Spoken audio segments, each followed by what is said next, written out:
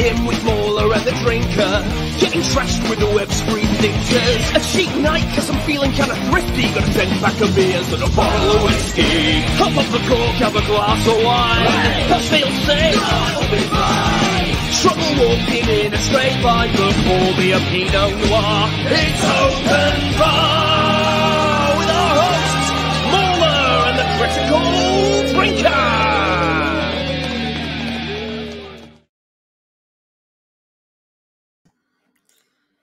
Alrighty, hello everybody. Merry Christmas to you. Hello. Another wonderful night in the bar. Yes, I know we are very late and very homosexual today. I think we've gone for some kind of new record. This is like, what, 11 minutes late? So that's pretty impressive. That's why we did it. We wanted to set a record. So there it is. Done now. I think, yeah, Gary's got some competition now. What can I say? Yeah. This is the problem. When we all get talking backstage, we're just like, should we just blow the stream off and just hang out for a couple hours? We have that regret of like, shit, people would have loved to have listened to the past 10 minutes. Yeah, I know, yeah. It's like, I keep thinking like, okay, we need to go now. We need to go now. This is good stuff, and then we just keep on rolling. It's great. But yeah, anyway, welcome everyone. It is bar number 77, and damn, we're almost at Christmas. We are the 21st now. Damn, it's getting close. Ho ho. Yeah, ho ho ho indeed. I've got my swanky Christmas top on. It's even got like a bauble attached to it, and I couldn't reach it there. There we go. I've got my Christmas outfit as well. Gary forced me to wear it. He was very mean to me on Real BBC. So I was like, okay, fine.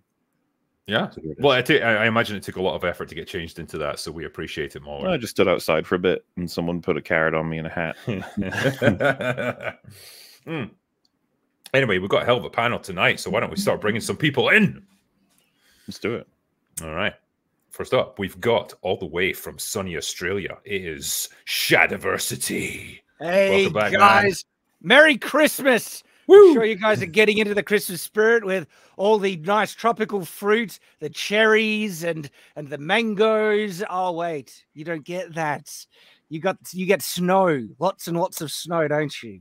Yeah, we don't get British Christmas. We get regular Christmas. Yeah, we don't get upside down Christmas like you crazy guys. Blazing heat, but like it's normal for me. It's weird, and so like our tradition, seriously, like fresh, cherries, like gorgeous, big, juicy cherries, is kind of the tradition, and I love them. And so that's like a staple Christmas thing: cherries, and then of course smoked ham. Smoked hams are.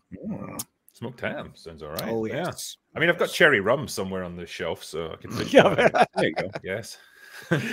Good to be here, guys. Merry Christmas. Sure, we're gonna have some good, fun conversation about some truly excellent media. I just have a feeling. Well, we got some fantastic stuff that's coming out right at the tail end of this year, so yeah, I can't wait to talk about it. Anyway, let's bring in our next guest. He has got hair that's spikier than mine and sunglasses that are even cooler. He is Chris Gore. Hey, a drinker. This is my failed attempt to compete with you when it comes to sunglasses. I think I'm just gonna yield to you. Give up straight away. Yeah, no, I'm out. I can't pull it off. You pull it off well, but just happy to be here. And we're late probably because of me, because I don't get to see everybody all that often. So it was fun to just chat behind the scenes. We should have recorded it actually. We'd have evidence on everybody. So that would be great. I admit to a lot of things back there, but you'll never be able to prove it. So that's the important thing. There you go. Well, Merry Christmas to everyone. And to you, man. Cheers. Cool. Yeah. Thank you. Cheers. All right. Anyway, next up, we have got, this is making his return. He is the man who's got a story about just about everyone and everything in the movie business. It is Mr. Robert Meyer Burnett, and it's a pleasure to have you back, my friend. Well, it's good to be back. Christmas is all around us, as the great movie Love Actually will tell you. So cheers to that. Cheers to Richard Curtis and to you wacky Brits making another Christmas classic that shows up. I mean, between Whamageddon and Love Actually, it wouldn't be Christmas if the UK doesn't provide us with these great cultural touchstones. So thank you. Well, you are welcome, world. Yeah, Love Actually is one of those ones where, like, obviously it's a whole bunch of interwoven stories, and there's certain ones that I tend to skip, and like you want to get to the good ones, but it's a fun movie for sure. Here's to Colin. Yes, Colin Frizzle and his quest, which probably would get canceled today, but I'm there for it. They have tried to cancel that movie so many times. Like, I've seen so many articles where it's just like, "Ooh, that's a movie that didn't age well because, you know, there's a guy who's a stalker and the guy having an affair." It's just, don't fuck off. Like, that's wildly the movie. Yeah. But yeah, thank you for coming back on, my friend. It's great to have you back as always. Thank you so much. And last up, we have got the man who is too successful for Twitter to handle. He is Eric July. Hey, man. What's up? What's up? What's up? Nah, man, it feels good to be back. We got an incredible panel here, man, to be talking about everything going on in the world of entertainment and whatnot. But no, seriously, man, I appreciate you guys having me back. No, it's great to be back. It's great to have you back, man. And it was great to come on your stream as well a couple of weeks back. I enjoyed that. We did do that. That was fun. That was the first time we had you on our stream, man. We had a blast talking about everything. Even I learned some new things, but that was a fun stream, man. We got to do that again for sure. Absolutely. We seem to have lost someone as well. Who just dropped out? Shad. Okay. That crazy down land. Yeah, I got him. He's gone off to get some cherries, I think. Anyway, no, thank you for coming on, man. And well, while we wait for Shad to come back, I say we just fire right into it. There was an article that came out actually that Robert just made me aware of just as we were getting ready to start, from Variety, talking about the year that Hollywood has had, and I think this just sums it up perfectly.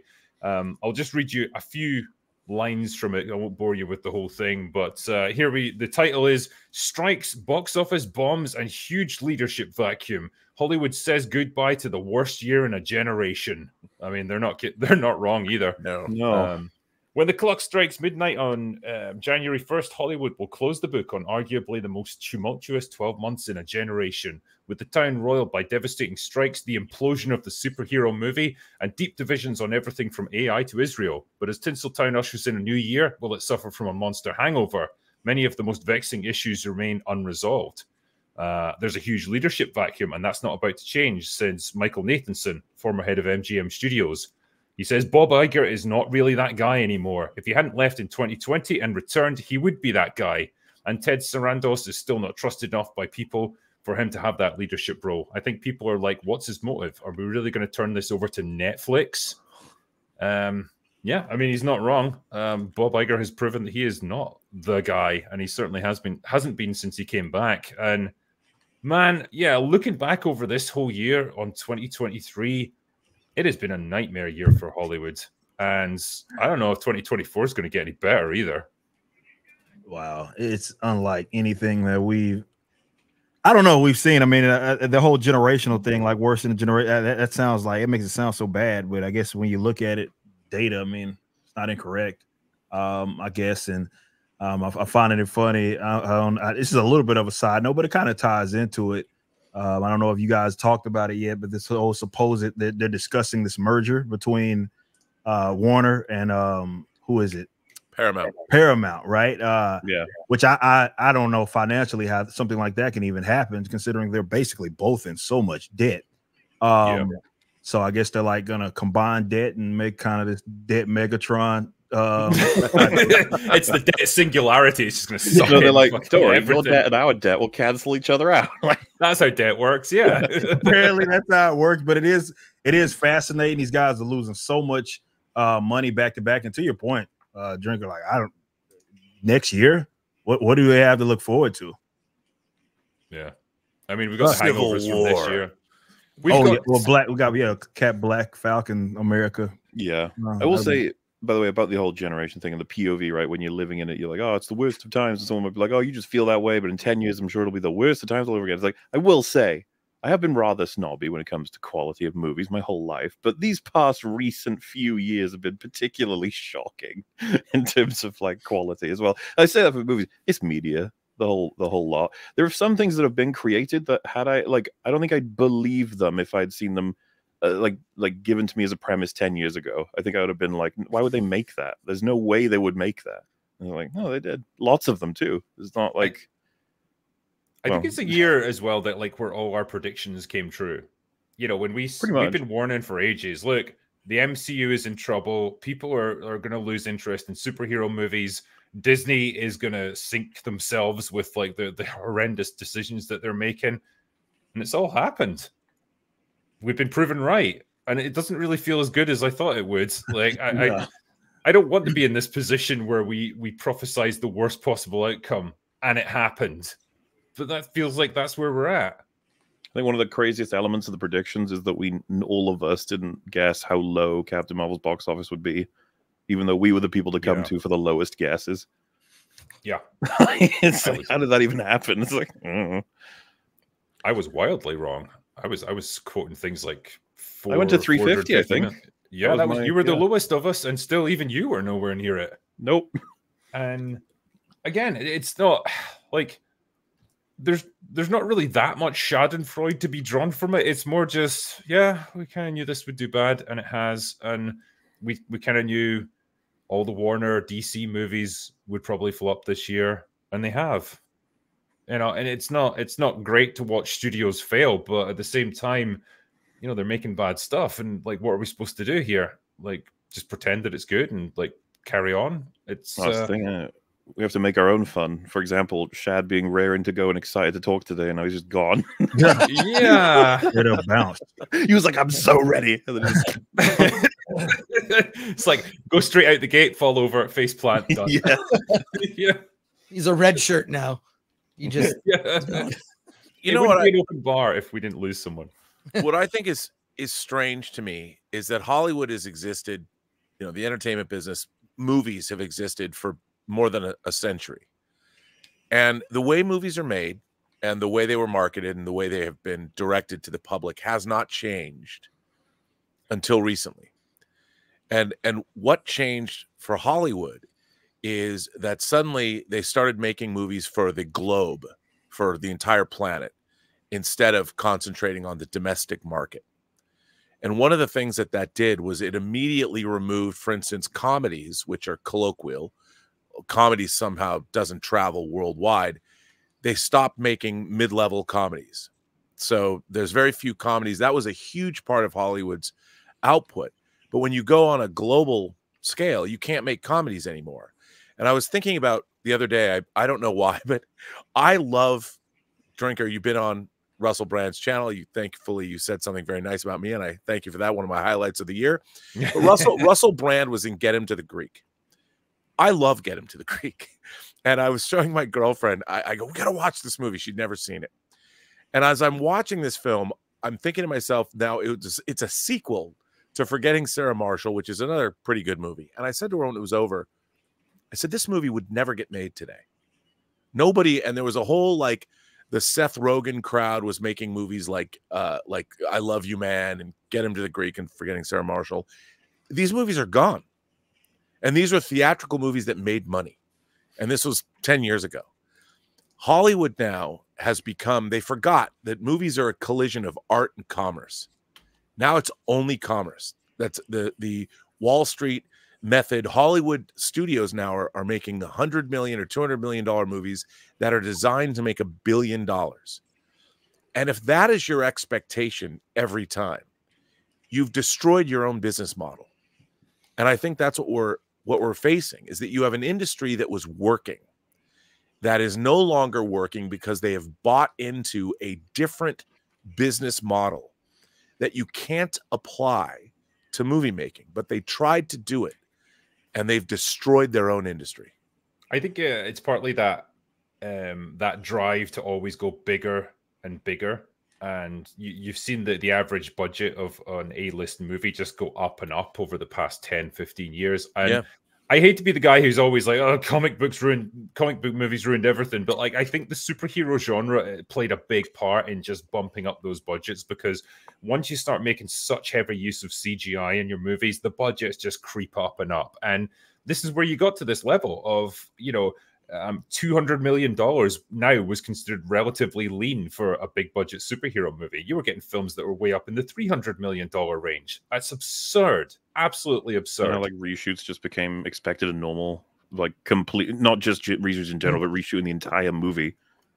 Yeah, I mean, it's all of the stuff that goes with a huge investment of money like that, because you don't want to take risks when you've got $300 million on the line. You're going to play it safe. I mean, Indiana Jones 5 was probably the ultimate example of that. I know it's not a comic book movie, but it's built around the same formula of like, it's got to have loads of CGI. It's got to have loads of action sequences that weren't done with practical effects. It's all got to have this stuff that just adds to the bloat of the budget. When the original Raiders of the Lost Ark was made for like a 10th of what this was. It's insane. I don't know, it was man. Never going to work. I think that it's a combination of kind of the two concepts, because while yes, they're spending all of this money and the content's also bad, I wonder where the money's going, because you'll get these huge discrepancies between movies that are heavily like either using some form of computer graphics that doesn't cost that much, like, so my question is, yeah, that's where a lot of the money is going to go is VFX. But when you see something like, let's say, a Mario costs significantly less, even though it doesn't look worse than what was that movie with Chris Evans that failed? Lightyear. Lightyear, yeah. Lightyear, right? But Lightyear. It's half the cost, though, right? It's half the cost. Or even, I mean, maybe you could throw in the Godzillas of the world, and it's like it's half the cost. So I also wonder if it's funny money, you know what I mean? But I mean, they're doing themselves. Yeah. But I think you're right. Honestly, like when you do if you did a detailed audit of what's actually this money is spent on an average movie, I think it'd be fascinating to see where the money actually goes, because it cannot all be on VFX, especially how they seem to be getting worse and worse as we go. And films like Godzilla -1 proved that you can make a movie that's effects heavy. Yeah, I know they use a lot of models and practical effects and stuff, but there's a lot of CGI in that as well. And it looks, for the most part, really good. And it cost less than $15 million. It's starting to look really sus. And I've wondered the same thing, Eric, because you see those huge budgets and then some of the quality is dog crap. One of the things that really started to make you question was the Wheel of Time TV show adaptation. The sets look cheap. And I'm like, didn't this have like a massive budget? Amazon is behind it. Where is all the money going? And then I was like, I wonder if the showrunners and executive producers are just pocketing massive paychecks and not actually putting the money into production. Because how many executive producers were on Rings of Power? Wasn't there like an insane amount of just unnecessary kind of people that just seem to be jumping on? And of course, then you have those writing rooms that have like 10 writers on dog crap, like legitimate dog crap, like She-Hulk. And they have a massive writing room. And I'm like, what is it? Just a massive room of idiots? Like, how could a group of people come up with something that bad? You'd usually think more brains on a subject would improve the quality. Well, apparently not. And so I think they're just getting massive paychecks, and but hey, they got paid, so they don't give a crap. Well, that's one theory. I just want to say, when it comes to how money is actually spent on productions are actually very tightly run ships. And in terms of, there used to be ways that Hollywood producers could sock away, like the production of Die Hard 2 and Joel Silver and house renovations and things like that. But nowadays, every penny is accounted for. But the problem is that now, like on a Marvel film, when you're shooting everything against green screen or there's green screen, it means every single shot in a movie becomes an effect shot. And then that's farmed out to an effects house that has overhead. And the effects house is employing people. So the effects that you're getting are incredibly expensive. There, you're employing, if you look at the credits, like thousands of people. So there's tremendous overhead because everyone's working in a vacuum now. And the thing about Godzilla, I think what's really interesting about Godzilla -1 is you have a very tightly run company. And our director of that film, he started out as an effects guy. He directed movies like The Returner. He directed the space battleship Yamato, aka Star Blazers, live action feature film. He understands how effects are done, the same way that Peter Jackson understood how effects were done when they were making Lord of the Rings. So you had filmmakers that really understand how effects are employed and used. Nowadays, directors don't know F all about effects. They don't know anything about setting up shots. And I shouldn't say that's not true of everyone, but for the most part, studio product is employing people like at the director of the Marvels had no effects background. None. What background at all did she have? Did she have an extensive experience in filmmaking? Period. Fan fiction. Yeah, she did fan fiction. She did the Candyman reboot, and like everyone's favorite. Yeah, I mean everyone loved that, but it's like a low budget horror movie. To go from that to a big budget effects heavy movie, it was the same with Chloe Zhao when she had to do the Eternals. She had done low budget indie films, and then suddenly she's helming like a $250 million ensemble cast action blockbuster. Yeah, how are you possibly going to do that? And Gary said it right. You know, directors are not hired anymore; they're cast. They're just there to fill a role, like the actors. True. It's all part of a bigger machine, and so most of the time they're probably not even aware of what they're doing. I mean, Nia DaCosta said it herself about the Marvels. We were doing shots, and I didn't even know what the fuck it was or what it was supposed to be for. You should not have a director making statements like that. This is not how films are supposed to get made. It's insane. And again, it's just part of the blow. It's a part of the complacency of just having a machine that people just slot into, and gradually that machine is just like falling apart because nobody's actually tending to it. No one runs it anymore. No one understands it anymore. It's Look, and this is why, to me, I think people are, you know, they need to start kind of maybe coming to terms. I think the comic book industry is finally starting to get around to that, but maybe it looks different. You know, maybe entertainment is just it is fundamentally kind of changing in how people are producing its content. And you know, when you are as big as they are, like with these mega corporations, multinational entities that are producing these movies, they don't have that ability to pivot. And of course, they're going to stick to what they know, even if it doesn't work, and you know, because they can sort of sustain those losses unlike anybody else.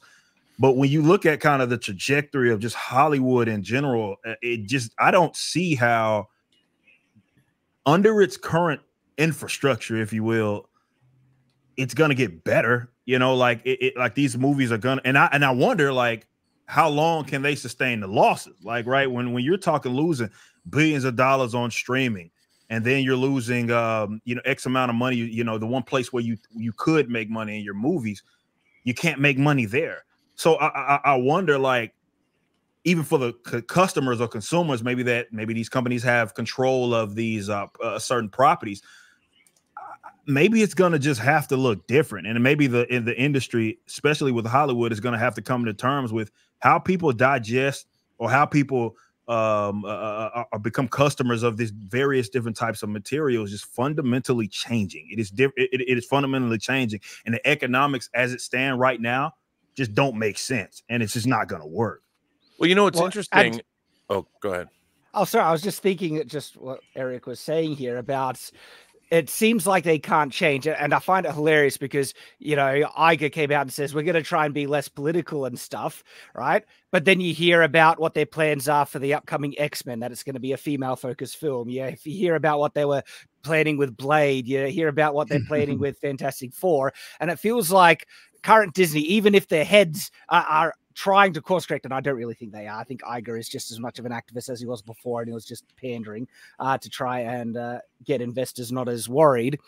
But even if they were trying to course correct, the company is too infected, not just Disney, Hollywood in general. It's like a train that has massive momentum. They're trying to slam on the brakes, but it ain't stopping, and there's a cliff on the edge because, like, you just see, I get the Ray movie coming out, to Acolyte, like the crap sludge pipe of what they've been producing does not seem like it's going to be stopping anytime soon. We're still in store for some whoppers. I can't wait for the Ray movie. I need another 100,000 subs for my channel. Yeah. Well, it's going to launch more. The Ray movie. The Acolyte is probably going to launch more YouTube careers. And you know, it's Disney funny job creators, okay?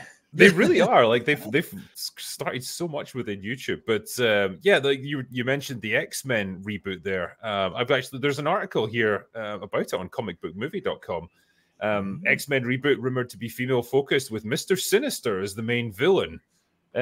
So yeah, obviously they're not going to make official announcements until at least early next year. But according to Daniel Rickman, the initial idea is to focus more on the female members of the team, Kevin Feige wants to make the movie different to the 20th Century Fox franchise as possible, which means no Magneto for the time being, and probably no Wolverine either.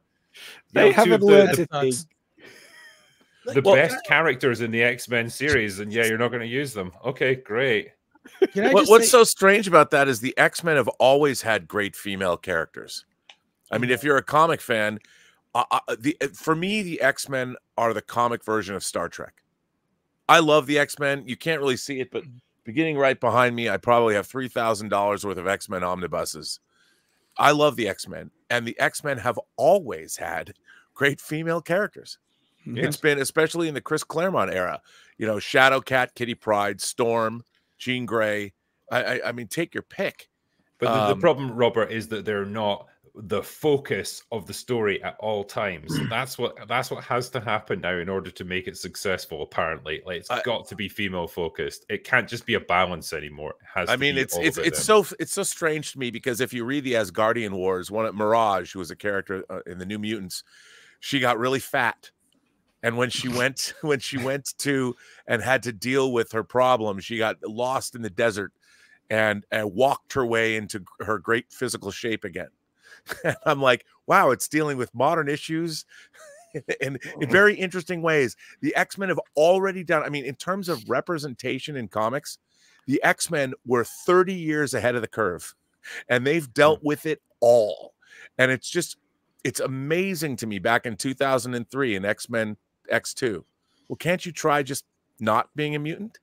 I mean, if it wasn't already there. What is that a reference to? That's 20 years ago, and that was in a movie of the X-Men. And if you go back and you read God Loves, Man Kills, you go back and you read the Dark Phoenix saga. I mean, the X-Men was doing progressive comics before anyone was even aware of it, and they were doing it well. Yeah. And it's incredible to me that people forget this. It's the secret of good writing, where it makes you think about these issues, but it doesn't force you to like see their point of view. It's like, okay, you know, you're allowing people to examine these things from a different perspective, because you transpose it into a different setting and just allow them to just think on it for a while and make their own decisions. That's good writing right there. That's almost like what Star Trek used to do as well. It was great. 100%.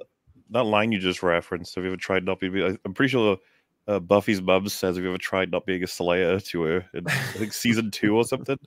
Yeah. I mean, these are people that were aware of what was going on a long, long time ago.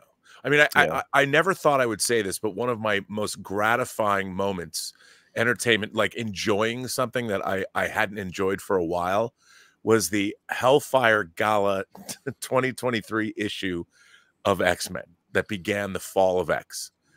I read that comic. I hadn't read a comic more than once, a new comic, until this year. And I read that comic over and over and over again. It was so satisfying. So many people died. So much stuff happened. I'm like, wow, I forgot what this was like. And it was one comic book. Like back in the day, say in the 90s, if there was an announcement of a female-focused kind of anything, right?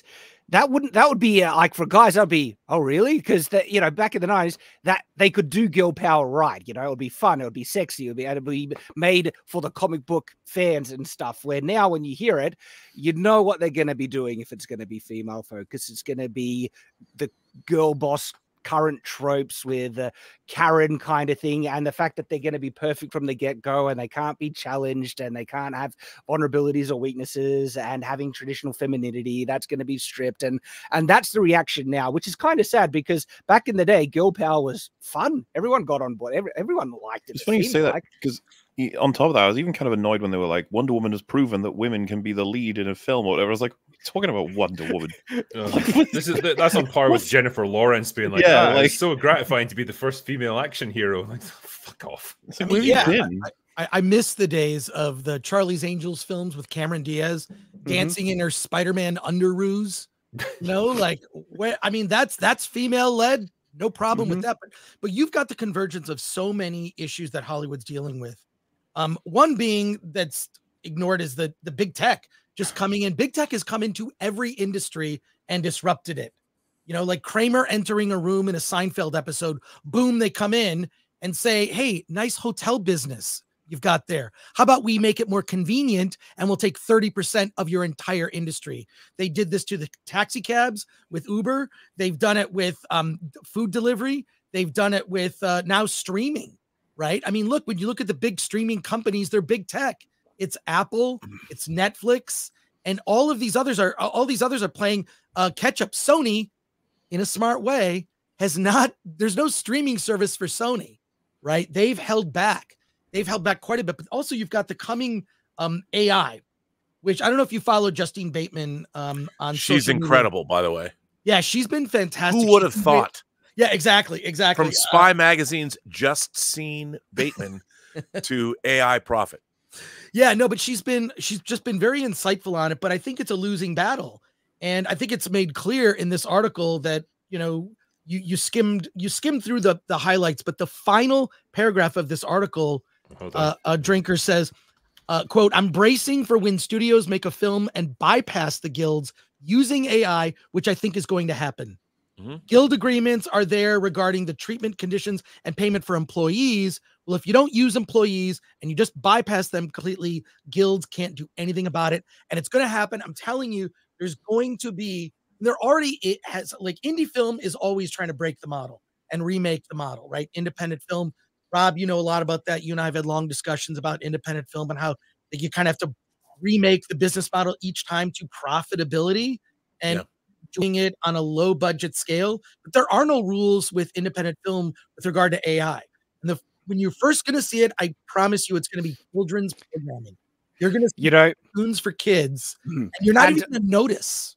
That's yeah. Sorry. To your point. Yeah. To your point, Chris, about how you're saying big tech has come in and shaken up a lot of industries. I think one of the big differences with AI going to be shaking up a heck of a lot of industries is AI is suddenly far more accessible to everyone. And there's going to be a lot of independent creators that are now going to be able to ramp up production, ramp up scale, and suddenly going to be competing with the mainstream to a level that I don't think we've ever seen before. And I think some of the earlier iterations of AI content is going to be animation related stuff. And because the amounts of, workflow increase that AI can help out with animation is actually insane.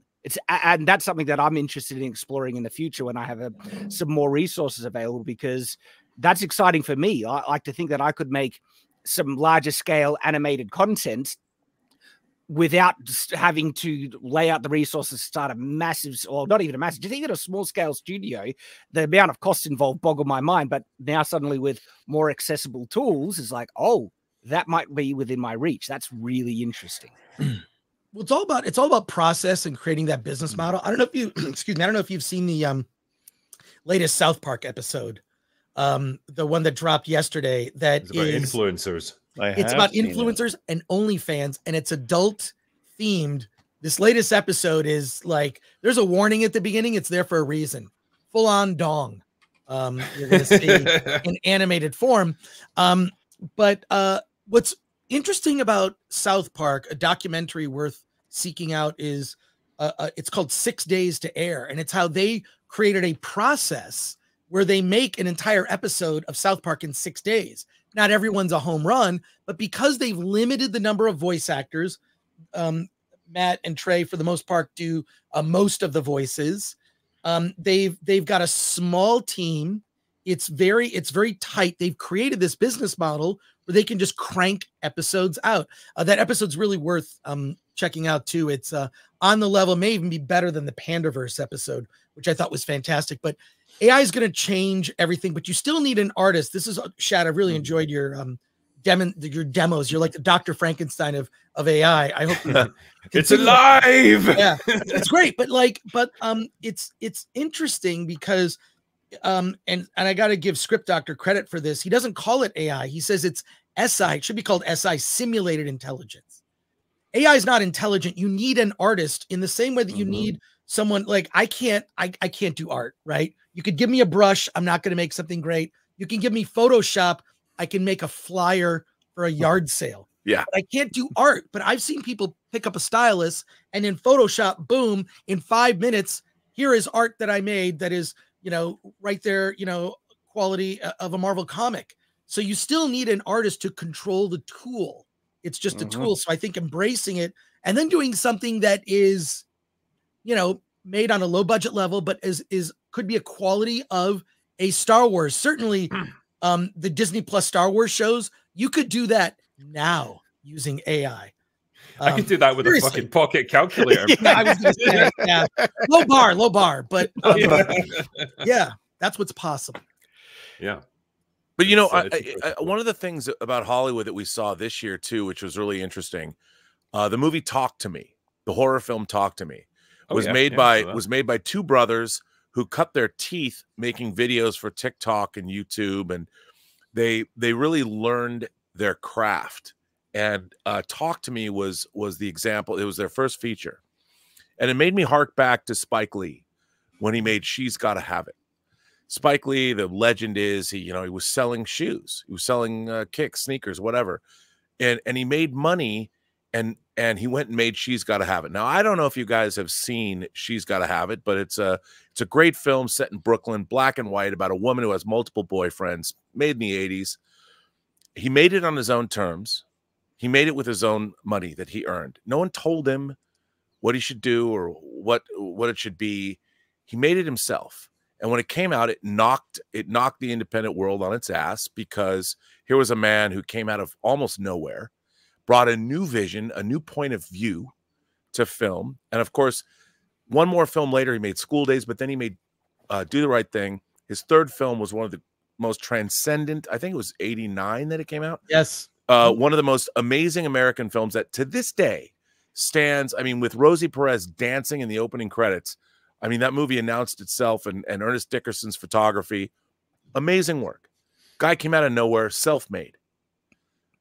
The directors of Talk to Me kind of did the same thing, but they learned their craft on social media. You would think that right now, and horror, by the way, Talk to Me did very well. Movies like Barbarian made for $4 million, made $40 million. Smile, on a less than $20 million budget, makes $200 million. That was going to go direct to streaming, and it was going to go direct. So was decided to release it. So was Evil Dead Rise. What Eric July did, made his own comic, went directly to the people, crowdfunded it. I think what I would bet on is now with things like YouTube and worldwide distribution, you have creators, independent creators that call their own shots, going directly to their audience. And this goes back the independent film boom of the late 80s. Spike Lee, Steven Soderbergh, led into Tarantino and Kevin Smith. This is, I think, would possibly be the future, because what you're going to get, and what the drinker quoted me on saying, was that creators, the authenticity of creators, is going to be what people are going to respond to. AI is going to create a lot of cool stuff, but it isn't going to have a voice. I mean, you might have creators using it, but I think the authenticity of a creator's voice and the fact that you can now distribute directly to your customer base. Now, you might not be making $1 billion, but you can make a good living, and people are going to seek out the creators they trust the most. And it doesn't cost you $200 million to make your movie. No. And I think that that's what people are going to buy into. Whether creators can use AI, but the problem with the studios is they've become inauthentic. You go back and you watch Iron Man 1. That movie is the movie about one guy having a crisis of conscience and having to learn. It's a character study of one dude. And at the end of that movie, it's not the sky isn't falling. It's Robert Downey Jr. fighting Jeff Bridges for the soul of a company and the soul of himself. That movie, why Marvel doesn't go back and look at that film? Why didn't they make the second Captain Marvel a reboot of Iron Man 1 and give Captain Marvel the same kind of personal crisis of conscience and not make a $250 million movie? Go back and make a $100 million movie and tell us a great story about a human being facing a crucible that changes their soul. But the problem is that would mean Carol Danvers would have had to have been imperfect to have those flaws. She was perfect all along, you see. And if we give this female character flaws, people might actually think we're saying women have flaws, and that's bad in the modern day. But you could never make Marvel could never make a movie like Iron Man again. First of all, man is in the title. I think that's it's straight up Iron Person can't now, do it. Chris. Iron They. It could be Iron They. You know, they can't do it because this was also previous to the era. I mean, that was made under Paramount, right? When Disney absorbs a brand, not only do they feminize a brand, because Disney is a girl brand. Disney was built on princesses. Okay. And you cannot, it's a girl brand. And so it should surprise no one that Marvel and Star Wars, having been absorbed by the Disney Corporation, that those brands have been feminized with. I want to challenge this a bit, Chris. Please challenge. Like most, I agree in part. But some of the classic Disney you're challenging stuff, him. I'm going to get myself a refill. Some of the classic Disney stuff has some great masculine elements in. Like, is it Prince Eric in Sleeping Beauty? Sleeping Beauty, to me, is a boys' film about a prince saving a princess and killing a friggin' dragon.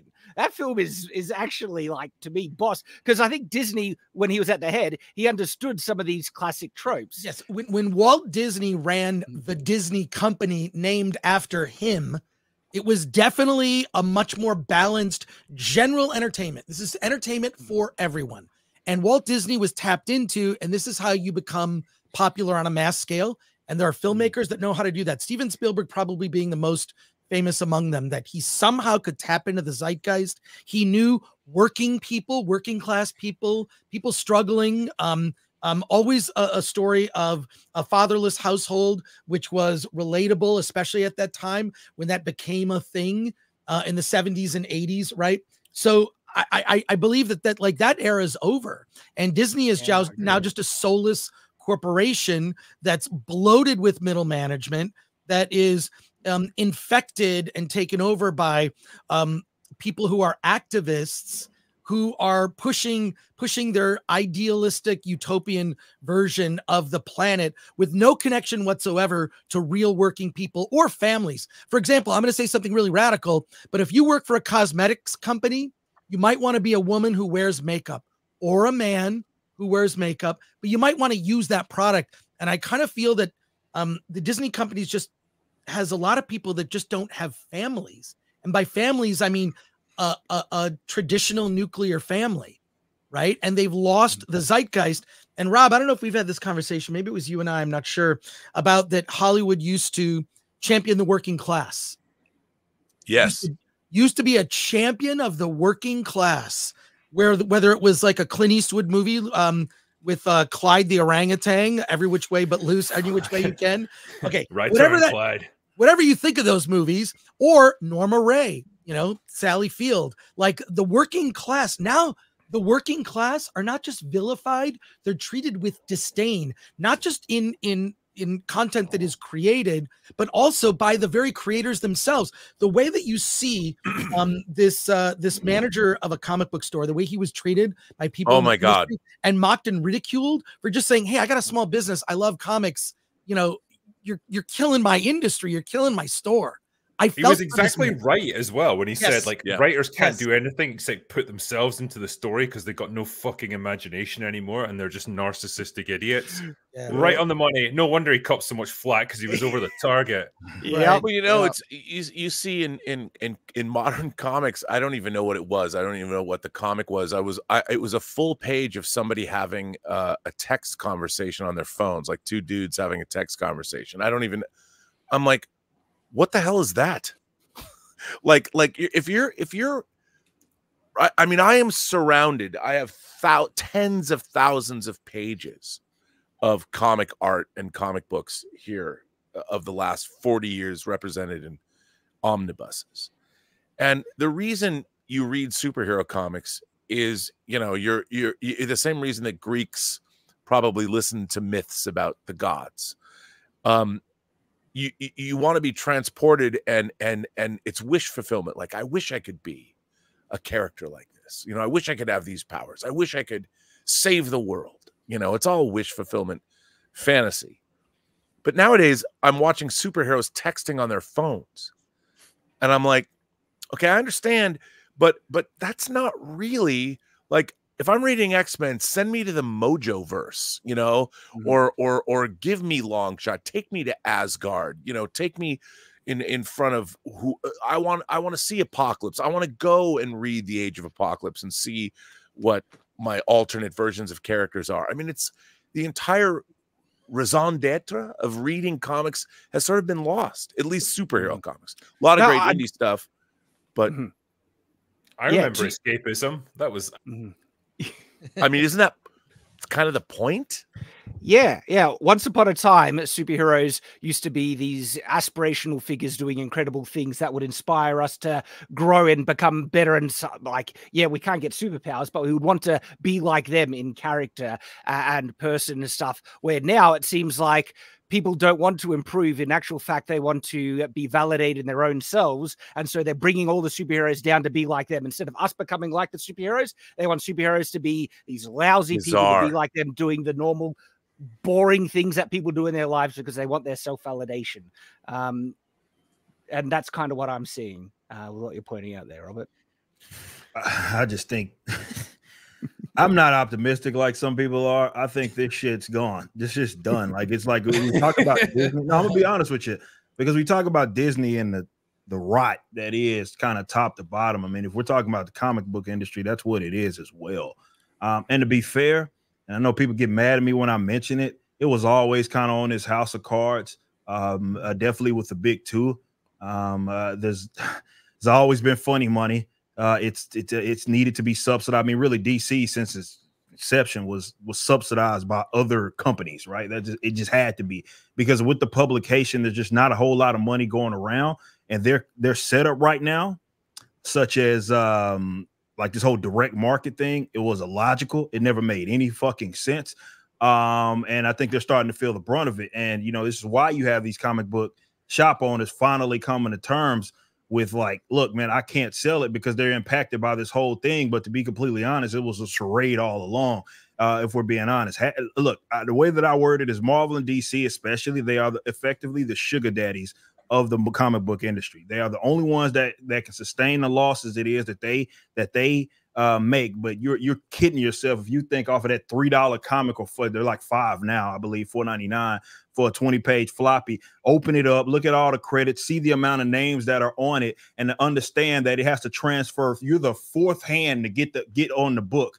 When it had to get sold, it was the publisher to the distributor to the retailer to you, right? So you have all these guys trying to eat off of those comics. It was never sustainable, to be completely honest. And now that you're starting to see the parent companies have as much trouble as they are, I think it's just gonna continue to trickle down, right? I don't know. Look, I would not be surprised if Warner woke up tomorrow and they said, look, we either licensing this stuff or the publication aspect of our business is just gone. As they start to like pinch pennies, I wouldn't be surprised at all. I wouldn't be surprised at all, because they're not making money off of it. There's no money to be made over there. But the reason why they lashed out at the comic book shop owner the way it is that they are, because they don't want to concede the point that maybe their ideological enemies were correct. The people that have been calling this stuff for what it was, especially since, I don't know, some crazy kind of happened in 2016, you know, and everybody fucking went crazy. You know, but all new, all different Marvel, that era up until now, was calling it for what it was. They don't want to concede that maybe their enemies were right. Maybe they were right about the industries. And now, you know, people don't want to admit that. So, like Mark Waid said, he'd rather the bitch burn to the ground, right? Than ally with the quote unquote alt-right. And everybody knows what he means by alt-right is everybody to the right of Bernie Sanders, that just talks about the issues that plague comics. And a lot of the issues that plague comics, it plagues modern entertainment in general. And I think people need to start coming to terms with, maybe in the next half decade, a lot of this stuff is just going to fundamentally change. And most guys aren't making it on the other side. There's no spot for them because they've been subsidized largely by mega corporations since they've been around. And we found a lot of guys in comics, especially, trying to do the independent thing, and they're realizing, oh shit, I'm not the draw. Mm-hmm. They like me when I'm writing Batman. They like me when I'm writing Daredevil. They like me when I'm writing Superman. But when I try to do my own thing, I can't really I'm not really making that much bread. So this is a reality that I think people need to start making adjustments on right now, because I think it's an inevitability. I just really do. And I'm all here for it. I say, you know, that like burn it all to the ground because they don't deserve, you know, to keep going if they're making crap. It's always that tough one of, yeah, you brought this on yourself, because if your attitude is so shitty that you've essentially destroyed your own industry rather than admit that you were wrong, you deserve everything you get. But the casualties along the way are all these characters and all these franchises that we grew up with and that we came to really appreciate and have an attachment to. You know, and there's the comic book industry, there's the media side of things with all the big franchises like Star Trek, Star Wars, the MCU, all that stuff. If that's the casualties of this ongoing war, like, damn, the victory is going to be pretty bitter at the end of it, because like you've lost everything in the process. I'll say this, yeah, I know.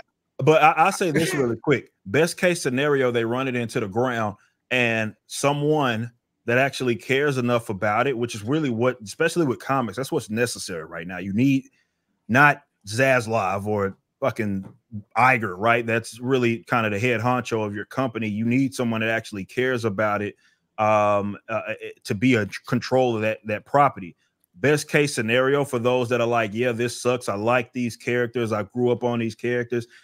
They run it into the ground. If it goes up for sale and someone that has a little money that also cares about the product can get control of it. That is it's probably unrealistic, but that to me is the best case scenario out of this. So, that's the absolute best case scenario.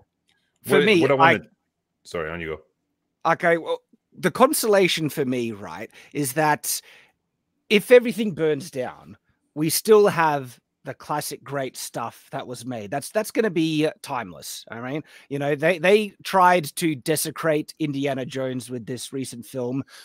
I'll never have to watch it again. To me, it doesn't exist, but I've got the classic Indiana Jones films that I can enjoy for my whole life, show my kids. And, you know, part of me thinks like it would be nice to get continual stuff in the properties. Like wouldn't it be great to have a new Star Wars film that would be actually good?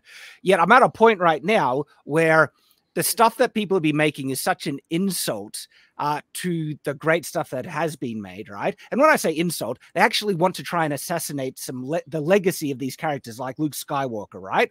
That I would rather nothing ever be made in Star Wars again if it's going to save, you know, these great legacy characters from being desecrated by these people that hate the properties, hate the fans.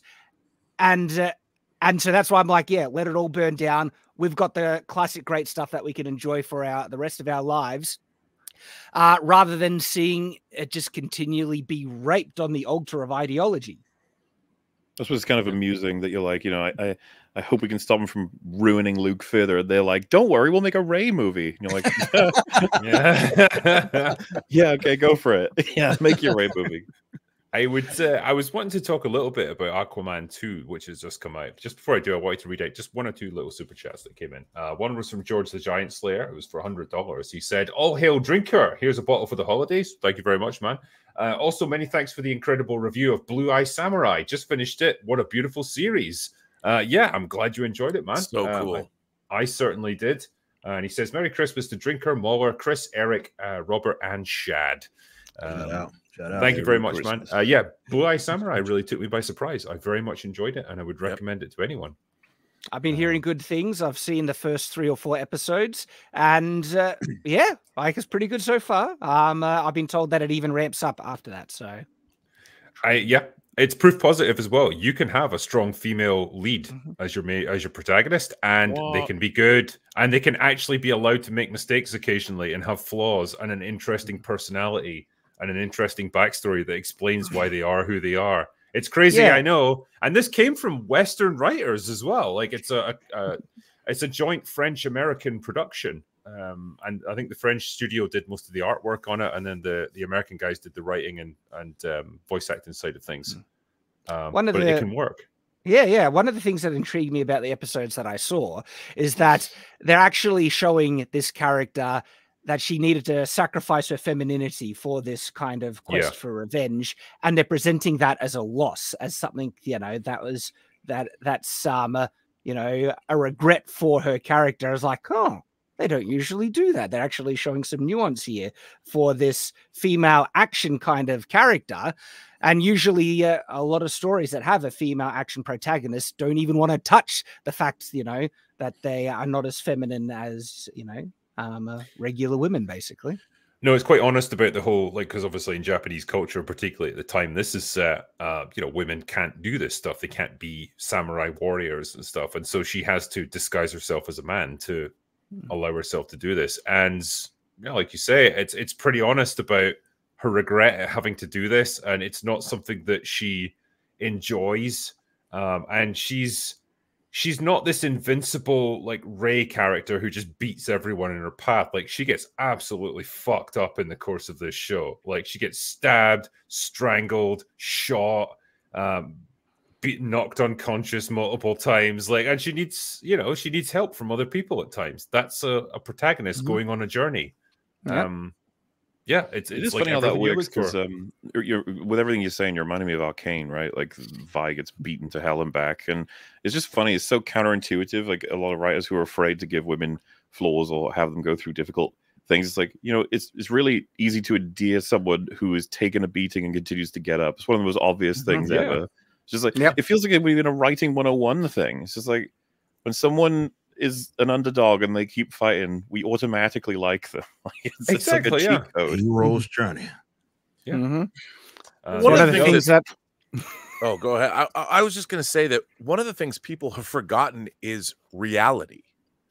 And you know, we watch these stories where how people, everybody wants to put their own perceptions or their own ideology or their own whatever into their stories, but what they're forgetting is the real world. The actual physics of the real world, the way the real world works, how people are constructed.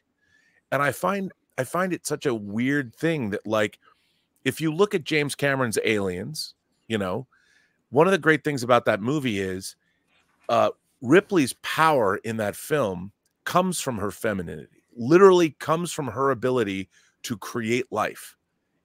She was a mother whose daughter lived and died while she was in hypersleep. And her entire motivation with finding Newt, and then she ends up confronting another mother, the alien queen, and her. So you're dealing with two feminine entities that their strength is derived from something, their femininity. Men can't have this. Men don't have this strength. Their literal femininity that only they as women, it's a power that only they possess. Motherhood, the creation of life. And nowadays, I mean, Cameron knew what he was doing. Cameron's a populist, but now if you were to do that, people would say, like, well, you know, not just Ripley can give birth, and not just the alien queen. I think even Cameron himself wouldn't make that film now. Like, probably not. Like, he's not the James Cameron that he was 30 years ago. But the reality is that movie works so well, especially the extended edition, when you see her cry. Yeah. I was supposed to be back for her birthday, her 11th birthday.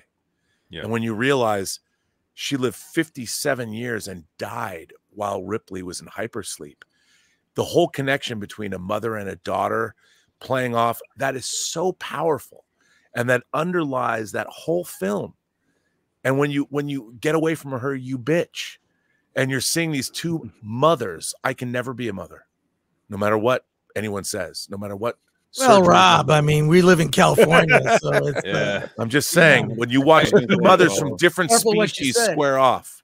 I was going to say as well, just like, the film was created to please even people like Shad. They had Bishop saving Newt at the end there, representation for AI. So you see, it's hey, so thinking that far ahead was. I was going to say as well, just to like finish up on that Blue Eye Samurai discussion there. It was there's an episode, I think it's episode 6, where Mizu she's sent into I don't know how you describe it. It's like a local fortress where the local crime lord has got this prostitute, and she's been taken from the local madam, and she's the main character has been sent in to deal with the situation. And how can I put this? You think she's going to find a way to get this girl out, but she has a broader view of the situation, and she knows that if I rescue her, this guy's gonna just go for revenge, and he's gonna take it out on the brothel with all the other girls that are there,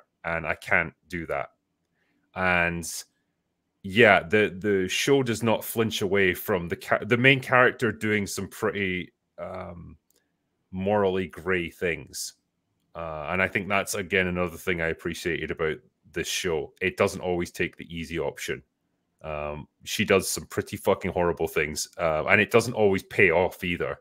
Like sometimes things can just go wrong regardless of the tough decision that she made, and then you have to wonder, well, perhaps she could have done the right thing after all, if she wasn't so focused on what she was, what her end goal was. And I think there's a real moral ambiguity with a lot of the characters in this that I really appreciated. And again, you don't see it very often with particularly with female leads. They have to be portrayed as what the writers think is morally righteous, even though in reality they end up doing some shitty things anyway. It's just the film doesn't see it, you know. So it's an interesting one.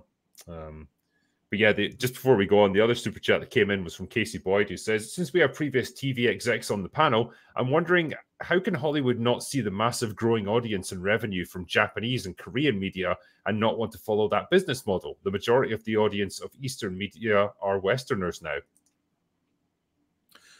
Well, look, I mean, obviously anybody who has Chris talks a lot about a media diet, a well-balanced media diet. And I think, Chris, I mean, we grew up watching movies from all around the world. Yeah. And I don't understand. I mean, if you're a Star Wars fan and you've never watched Kurosawa, I would ask why.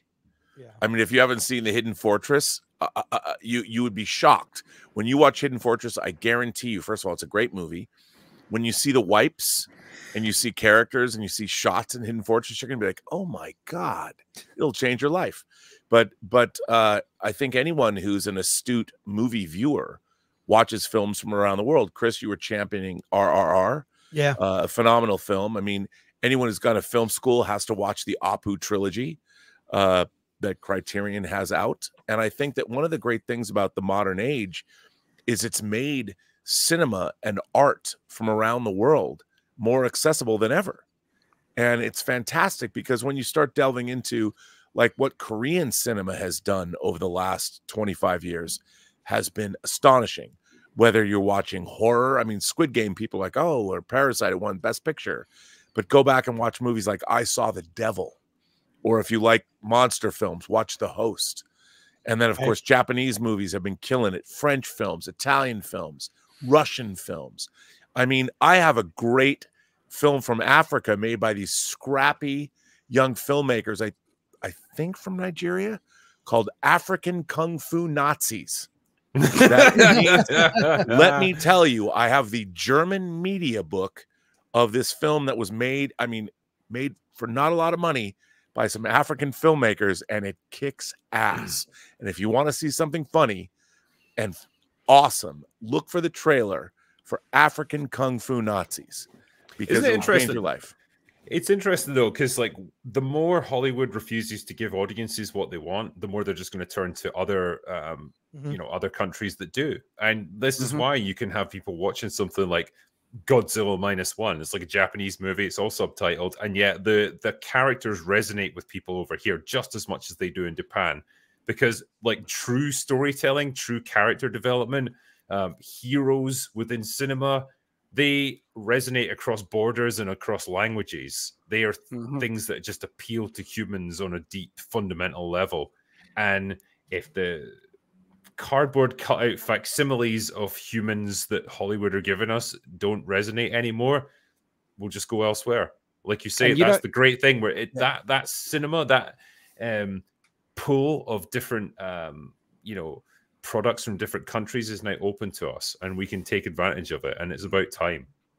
And what I love about it, right, is that the fact that so many people are embracing, you know, we've done it for a long time. Anime has been around for ages and people have loved it, right?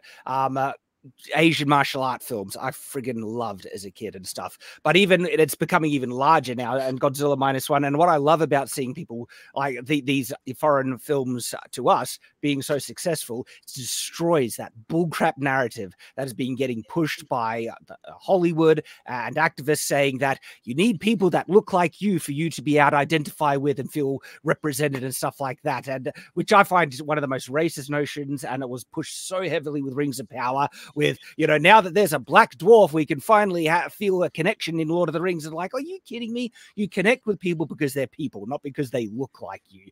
You know, people connect with Wally and he's a robot, right? And so I love that these foreign films are doing so well. And if Hollywood was smart, yeah, they would pick up on, oh, you know, the foreign films are doing well. We could try and copy what they're doing. And by the way, what they're doing is not that creative. They're doing classic traditional heroism and stories that people connect with on a human level. But Hollywood is too infested. It's the whole, you know, the train has too much momentum. It's riding towards the cliff, and there's too many activists pushing it in that direction for them to stop anytime soon. There was Hollywood a great quote that I saw about, it was relating to Lord of the Rings, but it was talking about the perception of characters in the original trilogy versus something like Rings of Power. And the distinction was great because they said Hollywood used to depict heroic actions. Now they depict heroic identities. And I just thought that is the perfect summation of their thought process behind all of this. It totally nails it. Quick. Sorry, Drake. No, you got to finish your thought. Sorry. No, that was pretty much it. So, okay. So I just want to point out that Godzilla -1 is such a hit. In Japan, they're releasing it again, but it's Godzilla -1 minus color, and it's a black and white version. I put in our Twitter conversation, I put a link to the trailer that just came out. It looks spectacular. I mean, it's reminiscent of the very first 1954 Godzilla film. I sprinkled a couple other things in there you may want to discuss for future open bars, including Netflix just released all of their numbers publicly. I saw that. Yeah, it's 18,000 shows, and you see the exact viewer rankings. It's pretty spectacular. It's like basically they basically in a dick measuring contest with every other streaming service whipped out their dick and just said, now let's see yours. They said that to Disney Plus and everybody else. But you look at those numbers. I mean, I downloaded it. You're going to need someone to analyze it. There's too much data to take in, but that's how data comprehensive Netflix is. Whatever you think of that company, I think, you know, they're for everybody. So there's going to be stuff on there that you probably don't like. A lot of things that could be questionable, but there's also really great things as well. So yeah, and they've brought the world. They have movies and series from all over the planet. Yeah, which is a positive. And Netflix is a bit bizarre for me in that regard because, yeah, they have like absolute degenerate crap like Cuties and Big Mouth. Yet then they also bring us Arcane and the adaptation of One Piece. And one that I've been watching recently is the live action Yu Yu Hakusho, if I'm pronouncing that correctly. Yu Yu Hakusho. Which is, and that's an anime adaptation. Yeah, just launched. And I'm not too familiar with the anime. I'm up to episode 3 on Yu Yu Hakusho, and it freaking kicks ass. I'm really enjoying it. Ass. I think this is the thing though, because like, you know, as with any platform, they try to have as broad a range of content as possible. And so, yeah, there's inevitably going to be absolute garbage on it, but there's also going to be good stuff. And it's just up to us to sift through it and find the good stuff amongst it. And I don't necessarily blame them for having shitty things on there. If like all they produced was crap, like Disney Plus, I would have an issue with it. But it's like they're just a platform to host most of this stuff. Well, so it's Netflix are known for greenlighting projects that are insane and terrible. Well, there is that, yeah. You know, like they could probably do better, but I'm with you on the whole, like they are bound to have terrible shit on there. But I mean, I wouldn't give them a pass. Should we see a little bit of the trailer that Chris referenced? Because I've got it here. I can show you just a little, because I don't know if it's going to like hit me with copyright or whatever. But let's try it. Let's do it. But if you could love that woman. Yeah. If you slap a bit of film grain on there, I would be happy as Larry. You know, I think it still looks a bit too clean because obviously it's high def modern stuff. But yeah, a bit of grain, and I would be pretty happy with that. It does look good. It really gave kind of the reminiscent vibes of the original black and white Godzilla there with some of those shots. Oh yeah, I can see why they did it. I just love that they kept the theme tune in. That iconic theme is so good. It's so sinister. But yeah, I know we're about an hour in. I haven't even talked about any of the things I meant to put in the title. Yeah, people are like, when are you going to talk about Aquaman 2? Yeah, let's do it now. Let's do it now. So I've seen Aquaman 2. Chris has seen Aquaman 2. No one else has. So we can, I guess we can give you a lowdown on it. And I'm not going to labor it too much because I know it's kind of boring if you haven't seen it. But we won't go into too many spoilers. I guess we could just give you a high-level view of the movie. How does that sound? Sounds good. And you know, you say I haven't seen it. If I wasn't needing to review it, I would not see it because it looks I would either. Like crap. Yeah. It's not, how can I put it? It's very much just like, it's like Blue Beetle. It's like Shazam 2. It's like Black Adam. It's essentially like a pretty inoffensive, bland, generic comic book superhero movie. That's really what it is. With those films, it sounds like absolute crap if it's like those ones. Kind of. Yeah, like it doesn't, you don't get that weird like sinister pandering feeling that you get with the Marvel movies. It's not trying to lecture you about the evils of being a white man or anything. It's more just like there's actually quite a nice theme of family and fatherhood and stuff at the core of it, which is kind of okay, I guess. It's just the implementation that's the problem. You can tell nobody's heart's really is in it. It just feels like a film that was made to fill a release schedule. No one seems to care that much about it. Like Jason Momoa seems pretty checked out most of the time. The CGI looks okay, I guess. The interplay between him and his brother is okay. Like that's really the main thrust of it. So just to give you context, like Black Manta from the first film is back. He wants to take revenge against Aquaman. And so he uncovers this ancient device in Antarctica because there's always an ancient device and it's found because global warming. And behind it is like a link to like this evil ancient power that tried to like take over Atlantis. And so he wants to like release all of his people and like come back into the world because they've been sealed away for centuries under the ice. And so he's able to like communicate through this trident, this evil device with Black Manta, give him like more knowledge, give him more power so that he can fight Aquaman. And in return, he wants to be released upon the world. And part of the guy's plan is that they're going to burn off all these chemicals that the Atlanteans stored away. It's like basically fossil fuels, the equivalent of fossil fuels, to heat the planet, melt the ice caps, release all the evil demon guys that are trapped under the ice and take over the world. And so Aquaman has to recruit his brother to help him out to stop this guy. I mean, stop me if I've missed anything, Chris. Like, you might have spoken longer about it than it's even worth. But I'll give you just a couple things because I know there's a lot of people asking for certain pieces of information. Yeah. There's one I need to know, guys. Yes. Is Amber Heard in this to a large degree? Yes. She's not only in it. She's in it a lot, and she's in it for about 20 minutes, but like it's 10 minutes at the top and 10 minutes in the final act. And here's what's weird is she barely speaks in the movie. She gets this injury that goes across her neck from Black Manta, and she's in a whatever underwater hospital recovering for most of the film, and she doesn't talk. So she's in the movie 20 minutes and has like 6 lines in the whole film, which is really weird. The other thing is, yes, Aquaman's son urinates in his mouth twice. The other thing is, I would say that this movie, there were parts of it I'm like, why? Like, I know this is dumb. It is literally the worst script for any DC movie ever. And it is, you were dead on. It's like, it's sort of inoffensive, and it doesn't come burdened with one, the Marvel checklist of things you have to do in a movie or you can't do in a movie. The other thing that is kind of positive about it, you do not even have to have seen the first Aquaman. You don't have to see 7 Disney Plus series or have a knowledge of this. It's like, hey, there's a guy named Aquaman. He talks to fish. He has powers. That's all you need to know. It is for me, and Rob is going to get this. It is a 2-hour episode of Super Friends from the 70s and 80s. Oh my God. And I'm saying for good or bad, it's Super Friends. That's all it is.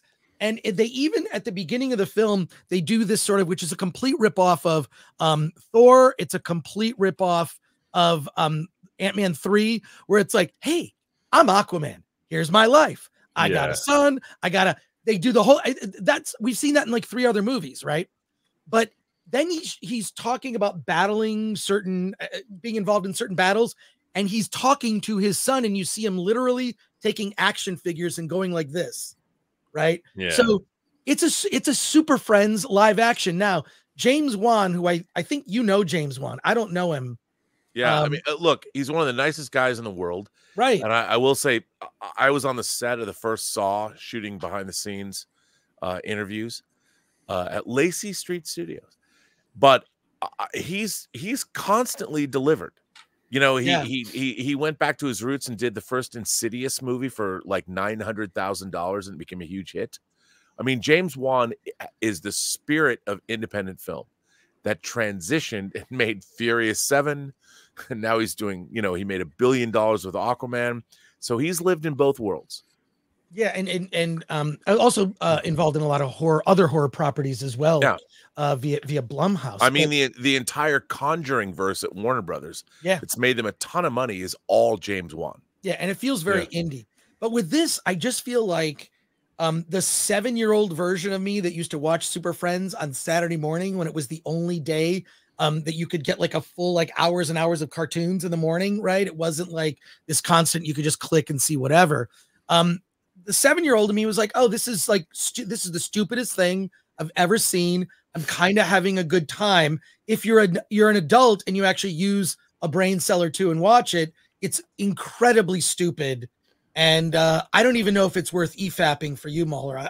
But there's nothing burger. But look, there's like these giant machines. It's like, how can we there's a character named Kingfish that is basically Jabba the Hutt with a bunch of like sexy fish women with huge fish tits.